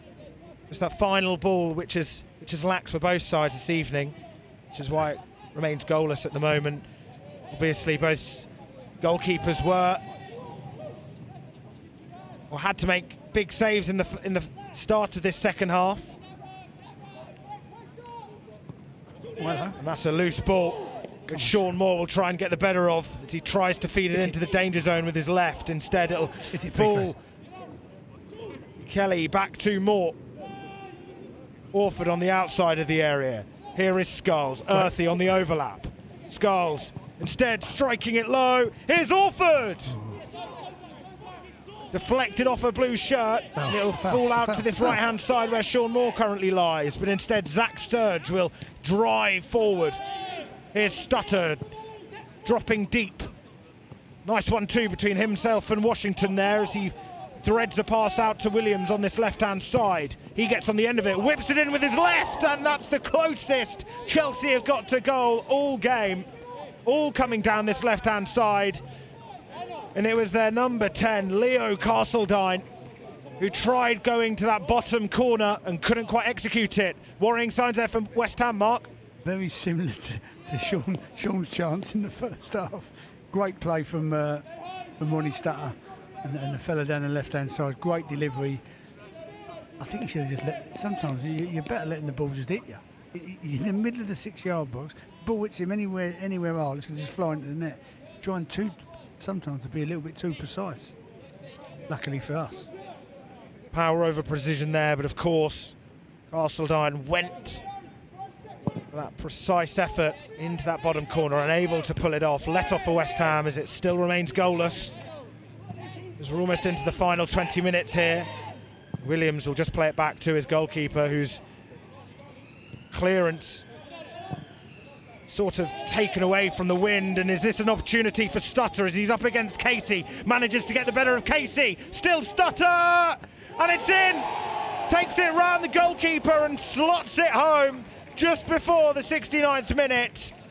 It's the old West Ham boy that haunts them at Rush Green. Ronnie Stutter opens the scoring here late on. You have to say he's done very well there. He's done very well. Not just because I know Ronnie, not because he was here for years. He's took that well, and he's up against Caleb. He's twisted him. He was really relaxed with his finish. It sometimes just shows you don't need it. It was just a nice precision finish in the corner. I did say early doors, Ronnie can be a bit of a threat towards us, and he was. It's probably against the run of play slightly, but football's always about, if you don't take your chances, you don't win your games. And they got so close just then with their number 10. Yeah, that is right. Castledine. Yeah. And they played through the middle, Mark. You said that all game. Yeah, I mean, that's where their game's played. I mean, if you, as you say, you can count the number of, they just haven't put any crosses in where we have. It's just a different style of play. It's not a right and a wrong style, really. It's just the way it is. And it's whoever gets the better of the other. And so far, it's Chelsea getting the better of West Ham. Ronnie Stutter taking it round Knightbridge. And Caelan Casey's had such a good game, been commanding in that back line. But it was Stutter who just managed to weave his way through that tall frame of Caelan Casey. I think playing against all his old friends and coming back to West Ham, that's probably how he dreamt it last night, actually. But West Ham, this West Ham 21 side have got a lot of character. We're not beaten till we're beaten. We might be in. Mabama! Oh. Looked like a point-blank save from Sharman Lowe as it was kept alive on the edge of the area by Orford. Mabama trying to keep it down. Another great save from the Chelsea shot stopper. Good response from Gallagher. And I'd have expected nothing less. You know, we've got good character in this side.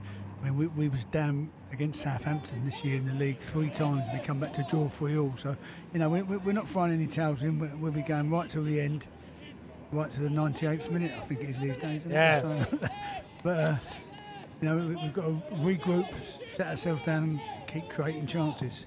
Ball whipped in, palmed away, and of course it was Mabama. His last game in the Premier League 2 was against Southampton. So maybe that could prove to be an omen. When Mabama's on the pitch, there's a chance for West Ham to stay in the game. Here is Mabama as it's laid off, but unable to just find the claret and blue shirt. Of course, well, West Ham have had such a good season at this level. The only loss you've had in the PL2 was in your first game against Arsenal, and that was away from home. The other loss came at home to a professional side in Wycombe Wanderers. So apart from those 2 games, this West Ham side aren't used to being on the wrong end of the scoreline. No, but there has been, as I say, there's been games when we've come back in and haven't lost, like Southampton. I think we was far too, we overplayed there, if anything. It was intricate, should have got a shot off. In great situations, we were trying to look for the perfect goal. I think once it come back there, we should be looking to shoot, especially in these conditions. When we're getting in these sort of areas, go and load it.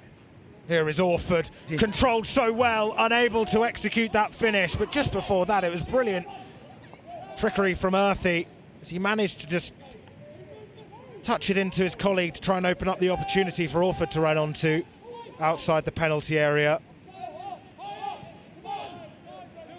Chelsea just playing it round the back. Here is Dylan Williams, Zach Sturgeon, plenty of room on this left-hand side. Robinson just keeping tabs on him now. I mean, even since Chelsea scored, we've had 2 or 3 good opportunities, and the game is you know, it's far from gone. Mabama just dropping deep to help out and pass it to Orford, who is then challenged, and it's Castledine who gives away a foul. I think West Ham with an opportunity. There's still 20 minutes to go, so we're far from out of it. If we get one before 80, we can go on and win it. Of course. From this distance, who would you usually have taking the free kicks? It's a bit, if it was a tall wide, then we might be putting crosses in. It's a little bit too straight. Actually, yeah, if I'm honest, I haven't got a Scooby. What they're going to do? Someone who doesn't come from East London, that means clue. Thank you for that definition of East London slang. You know what Scooby has? Scooby gets the clue. Well, Scooby-Doo, I'm Well assuming that's what it done. comes from. Well done, sir. Oh, thank you, Mark. Thank you. Where do you come from? Where do you originate from? I originate from a nice little town called Hayward Heath in the heart of Sussex. You're posh. You're very posh. Very posh. Go on, George. Slightly different dialects, but here behind the mic. As Essex meets Sussex. Are you Essex-based or London? Essex. Essex. I wasn't born in Essex, though. I was actually born in South London. South London. So you've got the Cockney in you. Yeah, I suppose I have. Which isn't a bad thing, of course. Not ashamed of it. Not ashamed I'm of. proud to be a Londoner. Good. I'm proud to be a Londoner. They fell asleep, yeah? Go on. Robinson in room as they play it short. Whipped in again, headed away again by Castledine as Stutter, the goal scorer, tries to keep it under his spell. But brilliant improvisation as Chelsea come away with the ball here, as Williams spots a lovely pass through to Stutter, who then tried to play that second pass, but it's still alive, struck low by their number 7, Silcott Dewberry. As he tries to whip it in with his left, it comes off Orford. They do look dangerous on the break, and I think they're playing off that. And on the transition, as soon as they get it, they go quick and try to utilise Ronnie Stutter's pace. The improvisation there as well when they manage to head it to one another. I'm always impressed by that, the fact that players can use that part of their body in such an effective way to open up an opportunity. Another opportunity for the away side to try and double their lead. Rakzaki outside the area. Stutter looked like he was teeing one up, but it didn't get to him. Instead, Williams will play the ball out to that right-hand side from the centre circle. Turanian is unable to keep it in, so it will be a West Ham throw. I wonder if after 75 minutes, Steve might be thinking of making a change, freshen it up a little bit. Of course, you've got Kamari Swire on the bench. He scored against Stoke 2 weeks ago. Would you see him as a player to bring on, Mark? I think he is. He is coming on. Looking at that. Brilliant. Steve Potts obviously aware that there is need for a change for his side. Would you do a like-for-like replacement with Mabama? It looks like Mabama is going to be coming off. Yeah, it could even be, I don't know this, Divine might even be on minutes. By being on minutes, he might be under instructions from the first team that he can only play so many minutes because he's in mind to be on the bench Sunday. Right. I don't know that. That is complete guesswork. So when you say the term in minutes, that obviously suggests he has to, there is only a certain amount he can play, or is he advised to play, or? No, I mean, as I say, there's probably a member of the first, I can't see over there in the stand, but there's probably a member of the first team staff there. Either the gaffer himself or Kevin Nolan or Billy or someone like that, and they might be saying, you might have popped down at Steve and say, take him off after 75 because he might be coming off the bench Sunday. Or that's one time for being on minutes, or it could be a physio or a sports scientist.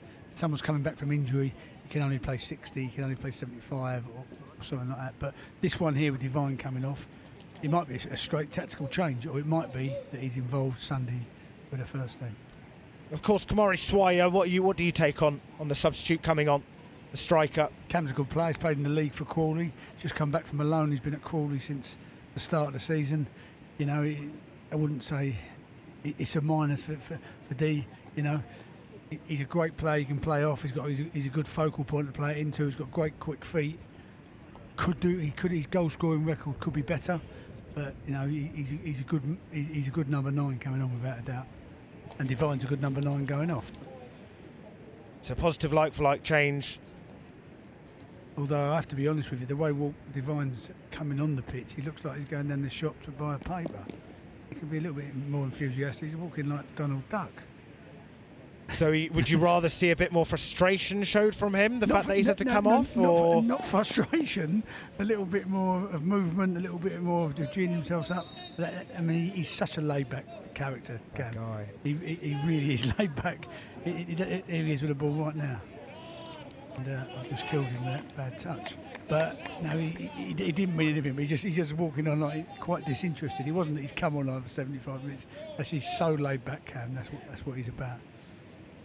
And then he could just beat someone and curl one in the top corner equally in the next 5 minutes.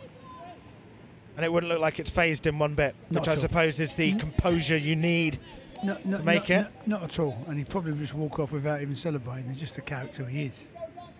Like. Who would say the loudest characters in the dressing room? Regan Clayton, without a shadow of a doubt. That's a brilliant ball in the meantime. Fred through to Stutter. Can he make it two? He can't. Good goalkeeping there from Knightbridge, but they keep it alive through Wellington. And this could be a second. Another brilliant save from Knightbridge as it's cleared away. And West Ham through Moore will try and get it forward. But my word, Mark, brilliant goalkeeping from your number one. Brilliant goalkeeping. Absolutely brilliant. I have to say, you said to me earlier about who's impressed me from the Chelsea. I have to say Ronnie Stutter. His movement's been excellent, Ronnie. Everything that Chelsea's done that's done well has come from him. Is Regan our loud man? Clayton just trying to get it beyond Castledine. Two brilliant stops there from Knightbridge. He's kept his side in it. He's kept West Ham in it. He has. He really has. He made two or three I mean, really, you think when the fella made any contact, it was going to be a goal from that, really. Kept us in. That's what you have to do, son. Just stay in the game. Stay in the game. Especially when there's only one goal in it. Just stay in it. What would you say are the difference in qualities between him and Inang? Here comes Urfi in the meantime. That question can wait. I'll wait for our equaliser, then I'll tell you. Absolutely. Is the equaliser coming? Swire just unable to try and pull the trigger there. But back to the question, Mark. Joe's been in and around the PDP phase, which is professional development phase, a bit longer than Jacob. I think there's a lot of difference in the goalkeeping. It used to be Joe used to have really good feet. He a sign wider. His distribution. I think where Jacob went out on loan last year to Harrow for a year in men's football, really improved him. It really has improved him, both as a keeper and with his feet. Playing non-league, your feet have to get better. And Jacob's feet have been he's always been a good shot stopper. He wouldn't be a goalkeeper. You can see a natural. Yeah.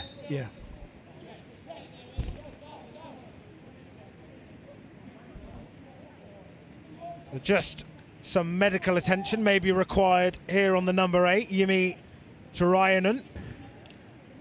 The referee, Kirsty Dow, just comes on. Instructs the medical staff to just come on. Of course, been very... He was the Chelsea player early doors who I thought was catching the eye, but I think Ronnie has been, everything that they've done that's done well, Ronnie Stutter's been probably, not just because he scored the goal, I'm not as shallow as that, but he has been an absolute threat. And most teams we play against, Calum Casey sort of tends to have the better of their forwards. Today, Ronnie's giving him, not a run around, but he's giving him a tough encounter. It's funny because they know each other really well. How long did you work with Ronnie Stutter for, Mark? Well, I'd have been the under-18s coach then, but when you're the under-18s coach, you still go down and do a night with the academy, so he might come in with the 13s, 14s, Calum was there and George was there, and I'd do one night a week with them sort of thing. So for a couple of years I would have done, but I wouldn't have been their actual coach of this team he played for. I'd do a bit of work with him at the academy of an evening. I was the under-18s coach for 10 years. Here come Chelsea, looking for a second through Castledine, taking it to the byline. Safe hands from Knightbridge once again. Considering the slippery surface, he kept that one. Here come West Ham with a nice passage of play out to that left-hand side. Swire with his first real go with the ball since he came on for Divin Mubama. Here's Orford. Kelly lurking outside the area, but it'll come to Robinson to the right. He carries on his run, but Kelly will strike it over the woodwork, never troubling the goalkeeper. You asked me earlier about PK, and that's a part of his game that he has to get better at. He's always available. How are you finding pronouncing the name Swire? It's quite an awkward one, isn't it? Swire. Yes. Sometimes I'll say Swire, the next Swire, without without realising. It's Swire. It is Swire, Swire. but I'm not With good the at Y. I'm not good at pronouncing anyone. I was just sort of like smirking to myself. But you struggle to pronounce his name. It's an awkward one. I did struggle a couple of weeks ago, but Swire is the man. Is the name, is the pronunciation. I'll just call him Thanks Cam. for pointing that out. You're a great coach. You should be a speech coach as well as a football coach. For someone who can't talk properly, I don't think that'd be my vocation in life. I'll just call him Cam and we get away with it that way. Okay, yeah, you can call him Cam. I have to be a little bit more professional. So you go off the first name basis as you're their pal. Here comes Stutter, taking it into their number 11, David Washington, and it's a penalty. Mark, it was a good bit of play. I think it was Knightbridge that brought down It was Washington. on first viewing. I think it was a penalty. Again, it was Ronnie Stutter who made it happen. Just got there in front of Jacob. Jacob got anything on the ball because the ball sort of goes in a funny direction. There's Ronnie playing the ball through. Watch the ball. Watch the ball. No, in fairness to them, their fella plays it to the wide, and if there's any contact, that is a penalty. Brilliant ball played in from Stutter. Yeah, the second half, Ronnie Stutter has really, he's been excellent. He's grabbed the game by the scruff of the neck, as one would say. Yeah, he had I don't think I'll be looking for him after the game with a big smirk on his face. Well, no, he's not like that. He's a great lad. No, He said it was the money that can. Yeah. The money can obviously lure players to go elsewhere and be a factor. Yeah, and I mean, in all fairness to him, I like Ronnie, I'm only joking. He's just come back from injury as well. So if it wasn't against West Ham, I'd be delighted to see him doing well. But I don't like to see anybody doing well against West Ham, be it an under-10s or first team or the ladies team. I'm West Ham through and through, and if you're playing against us, unfortunately, you're not for me. Terribly biased, but that's just honesty for you. That's what you're here for. You're a West Ham fan and a West Ham manager. He just caught his trailing leg, I think it was. The 11 just moved the ball to the side, and Jacobs come out of pace and just caught his trailing leg. It's a penalty, no argument. As biased as I am, even I'm saying that. And that says a lot. People watching. Mark Phillips has admitted that one of the players has given away a penalty. Obviously, it is unfortunate for West Ham. Knightbridge, in all fairness, has had a brilliant game. He has. He's kept us anywhere near the game. He's kept us in it. I think if the Sky directors are listening and they're going to offer me a really large contract to come to Sky, it wouldn't be a good idea to give me West Ham games. Give me Liverpool, Arsenal, and games like that, and I won't be biased. I won't be like Alan Smith, who's on Sky and is the most biased summarise I've ever heard for Arsenal. Sorry, Alan, if you're listening. No, I'm not sorry. You drive me mad. You'll just be biased on a level where it's streamed on the West Ham YouTube channel. I am biased. Yeah, that's I'm biased. fine. The way the night's gone, Jacob could very well save this. Well, if he does, that really does cap off a brilliant night, albeit there may be no clean sheet. He certainly had an excellent individual performance, Mark. I didn't actually notice. Was he booked? I don't think he was booked. He's got... Oh, she's booking him now. Is she booking him now? Cut his mouth. Oh, right. From that collision, you can see tissue in his mouth. I thought you give a VAR sign then. Yeah, it did look like that. Yeah, it did look like that. VAR, no penalty. Is VAR at Rush Green? That would be pretty cool if so, but considering it's not at any other ground apart from those in the Premier League, you'd assume not. But here is their number 10, Leo Castledine, up against Knightbridge, who's had a brilliant game. But can Chelsea make it 2? He gets a hand to it. We said he could potentially save it. It would be one of those nights. You said that, Mark. It looked like for a split second he did just that. To be fair, it was a well-taken penalty and he got a big, strong hand to it, Jacob. Yeah, I mean, if anyone can feel aggrieved tonight, he's played very well, Jacob. Yeah, he has. He's a bit unfortunate there. It was a good pen and he did get a good hand to it. Was a very good penalty. Just after it hit his palm, you thought that Knightbridge managed to keep it 1-0. But it was so powerful, it went into the roof of the net, and Chelsea are looking like winners here now. Yep, yeah, they are. And I think it's mainly thanks to Ronnie Stutter, if I'm honest. He has had an excellent second half. Well, Swire gets us off underway. And they try to play it down this right-hand side as West Ham look for an unlikely comeback at this rate. Of course, what do you make of West Ham's performance overall in this second half? We can go over the game later, but in this second half, it started so positively. I don't think we've played too bad. We've created a number, we just haven't put the ball in the back of the net. We've created well, and Ronnie Stutter's undone us at the other end. But Ball played in, Louise out. We've had good opportunities. You've got to bear in mind, they made some good blocks. Their keepers made some good saves. So they've defended well from Chelsea's point of view, really, when it really matters in there. And they've just, you know, they've been clinical when it's come to it. But I wouldn't say that they've outplayed us. They just, football's about putting the ball in the back of the net, and they've done it twice. Done it twice, indeed, they have. They'll be going up from 12th position as things stand, of course. It's been a good couple of nights for Chelsea's academy. They beat Crystal Palace last night 2-1 away in the Youth Cup, and looks like they're going to beat us today. 2 wins against London opposition for Chelsea as Stutter just tries to flick it onto the run of Washington. Here is Louise out as he manages to just cut it away from Castledine there. Good work from the centre-back. It's sprayed out to this left-hand side as Scholes tries to go inside. The assistant referee on this near side raises his flag for an offside to just cut short any potential chance for West Ham to try and halve the deficit. A bit of a strange one, actually. Their coach is shouting for offside. The linesman didn't put the flag up and the referee gave it. Well, it's going to be Frankie Runham to come on for David Washington. Let's keep.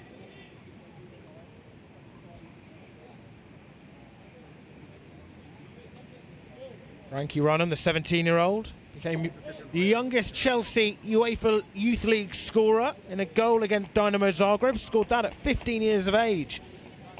Fairly impressive, that, Mark, would you say? Is he 17? He's 17, but scored at 15 in the UEFA Youth League game. What's your experience? Well, I'm surprised he wasn't playing last night in the Youth Cup. I mean, if you're that sort of age, you're in that age category. Unless he did play last night, I didn't see the team that there was, but if he's a first year, you'd think he played in the Youth Cup. That's the most prestigious tournament there is at youth football, really. And I haven't just said that because we won it last year, it just is. Very modest, Mark, as that's cut out by Casey. I didn't win the Youth Cup, the players did. And here is the substitute, Runham.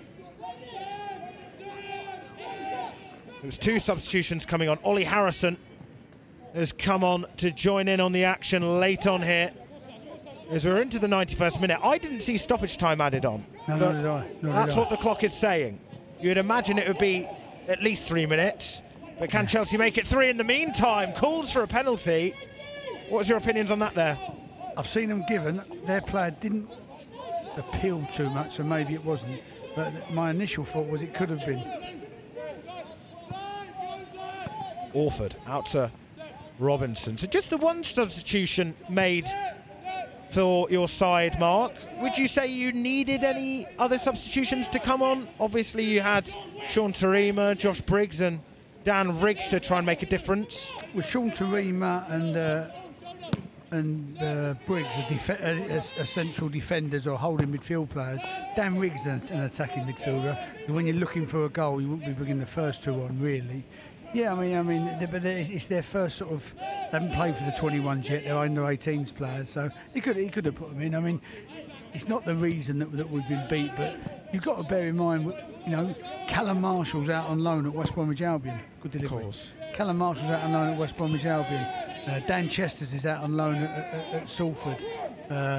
Keenan Foster's been out on loan at Dagenham all year, and that's what it's about. I mean, although we want to win games, of course we want to win games at 21s. What it's about is giving under 21s players first team experience so they can come back and get somewhere in and around the first team.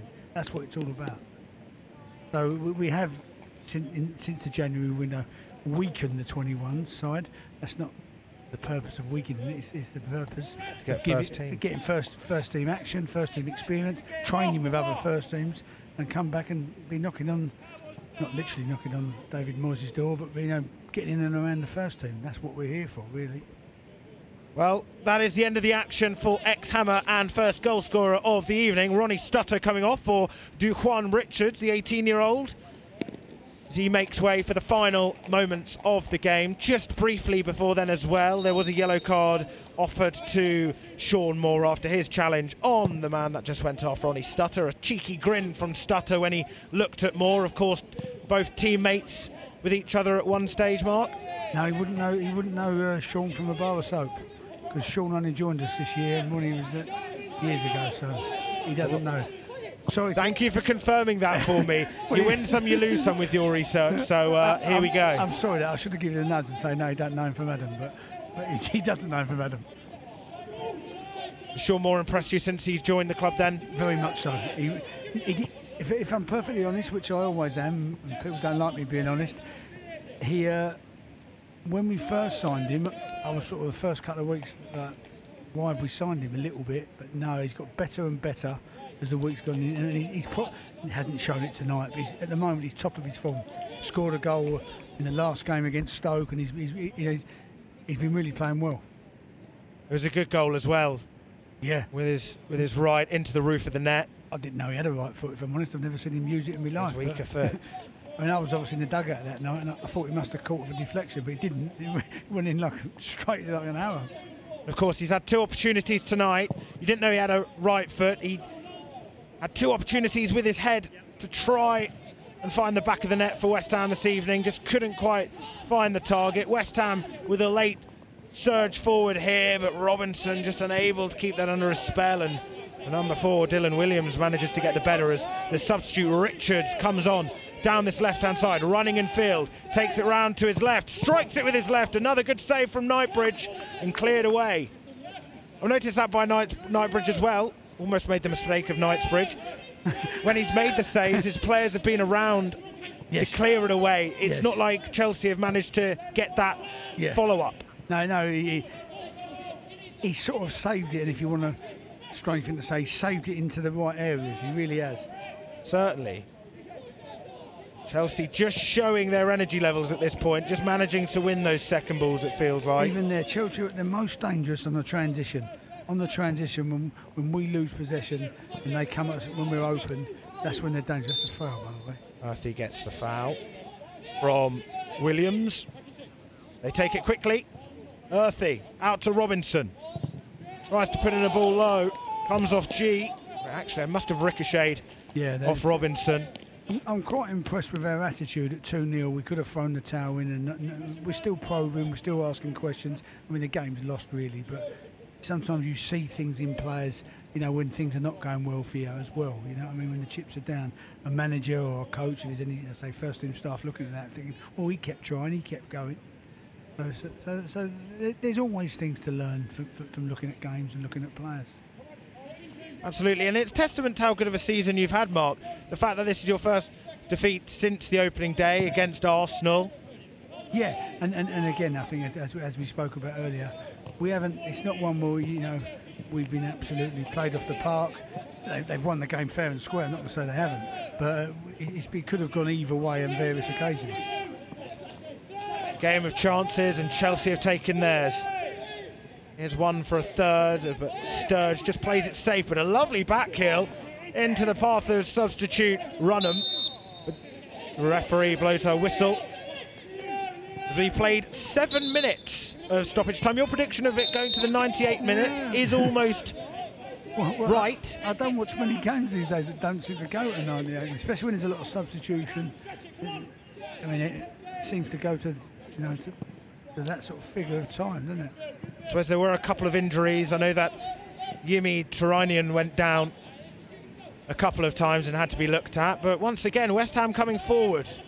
Swire laying it off nicely. Now it finds itself out to the right-hand side. Robinson up against Sturge, now Earthy up against G. Once again, G has been brilliant in that back line for Chelsea. He has. He's marshalled everything well, yeah. The captain, been there for every block. Certainly helped out as goalkeeper. They've made some very, not just him personally, they've made some good blocks actually, Chelsea.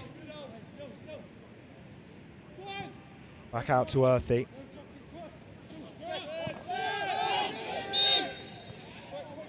Kirsty Dow blows her whistle for a late free kick here. I'm thinking that's the end of the game. Yeah, every time she blows her whistle it feels like it could be the final whistle.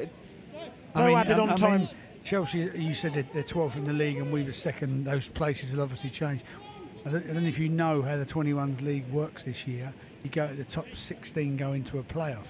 So these could be one of the teams that we face, you know, in the playoff at the end of the season.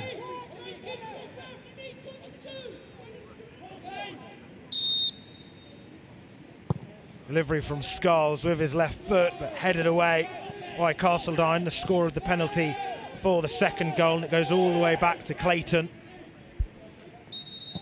And that is the full-time whistle mark, as West Ham end up being on the wrong end of the scoreline, but it was two good goals, especially the first from Ronnie Stutter, the ex-Hammer, who opened up the scoring. And then it was Leo Castledine to slot home a penalty. It had some power on it. It looked like for a minute that Knightbridge had got to it and saved it, but instead it hit the roof of the net and put Chelsea 2 goals up to 0. Overall, Mark, a tale of 90 minutes. What was your story on it? I think Ronnie Stutter was probably the best player on the pitch, closely followed by Jacob Knightbridge. Said it right then, so you've educated me. But it was a good competitive game, a good advert for 21's football in horrendous conditions, and we shouldn't be too despondent. It's about winning and losing and learning and going on from there, and you know, getting yourself in and around the first team. That's what it's all about. We obviously don't set out before the game to lose the game. We obviously try not to, but it's all about developing and learning from there. Absolutely. So it's not all doom and gloom, and like we said, West Ham didn't give up. They kept on going. They showed some fight to keep on and try and find the goal, even though the scoreline wasn't in their favour. They walk off their first defeat since this first game of the season against another London side, of course. Finished here 2 goals to 0 to the side from West London. And we'll just go over the goals. Mark, this is the first one. Rakzaki feeding for a lovely ball to Ronnie Stutter. The ball was great, and so was the finish. I mean, he chopped and turned, and he had Calum going one way, then the other, and had him off balance. I mean, that's good forward play from Ronnie Stutter, to be fair. You know, another good pass from Ronnie, and Jacob had to come out quick, made his mind up, and I've got no argument, definite penalty, without a doubt. Just Jacob was a bit unlucky with the actual penalty. A good strong hand to it, nearly got it onto the bar, just not quite. Couldn't quite keep it out, but it was Ronnie Stutter, the man of the match, you'd say, the player of the match? Yes, definitely. Yeah, Ronnie Stutter was the man of the match. Scored one, made one, was a constant threat. Yeah, that's how he dreamed it last night, coming back to West Ham and doing that to us. Great forward play. And great midfield play, it seemed like, as well, when he managed to pick the ball up from deep and lay off a brilliant pass to David Washington. So, thank you very much, everyone, for listening. You have been joined by myself and the legendary Mark Phillips in tonight's tonight's fixture between West Ham and Chelsea. It finishes here at Rush Green. West Ham 0, Chelsea 2.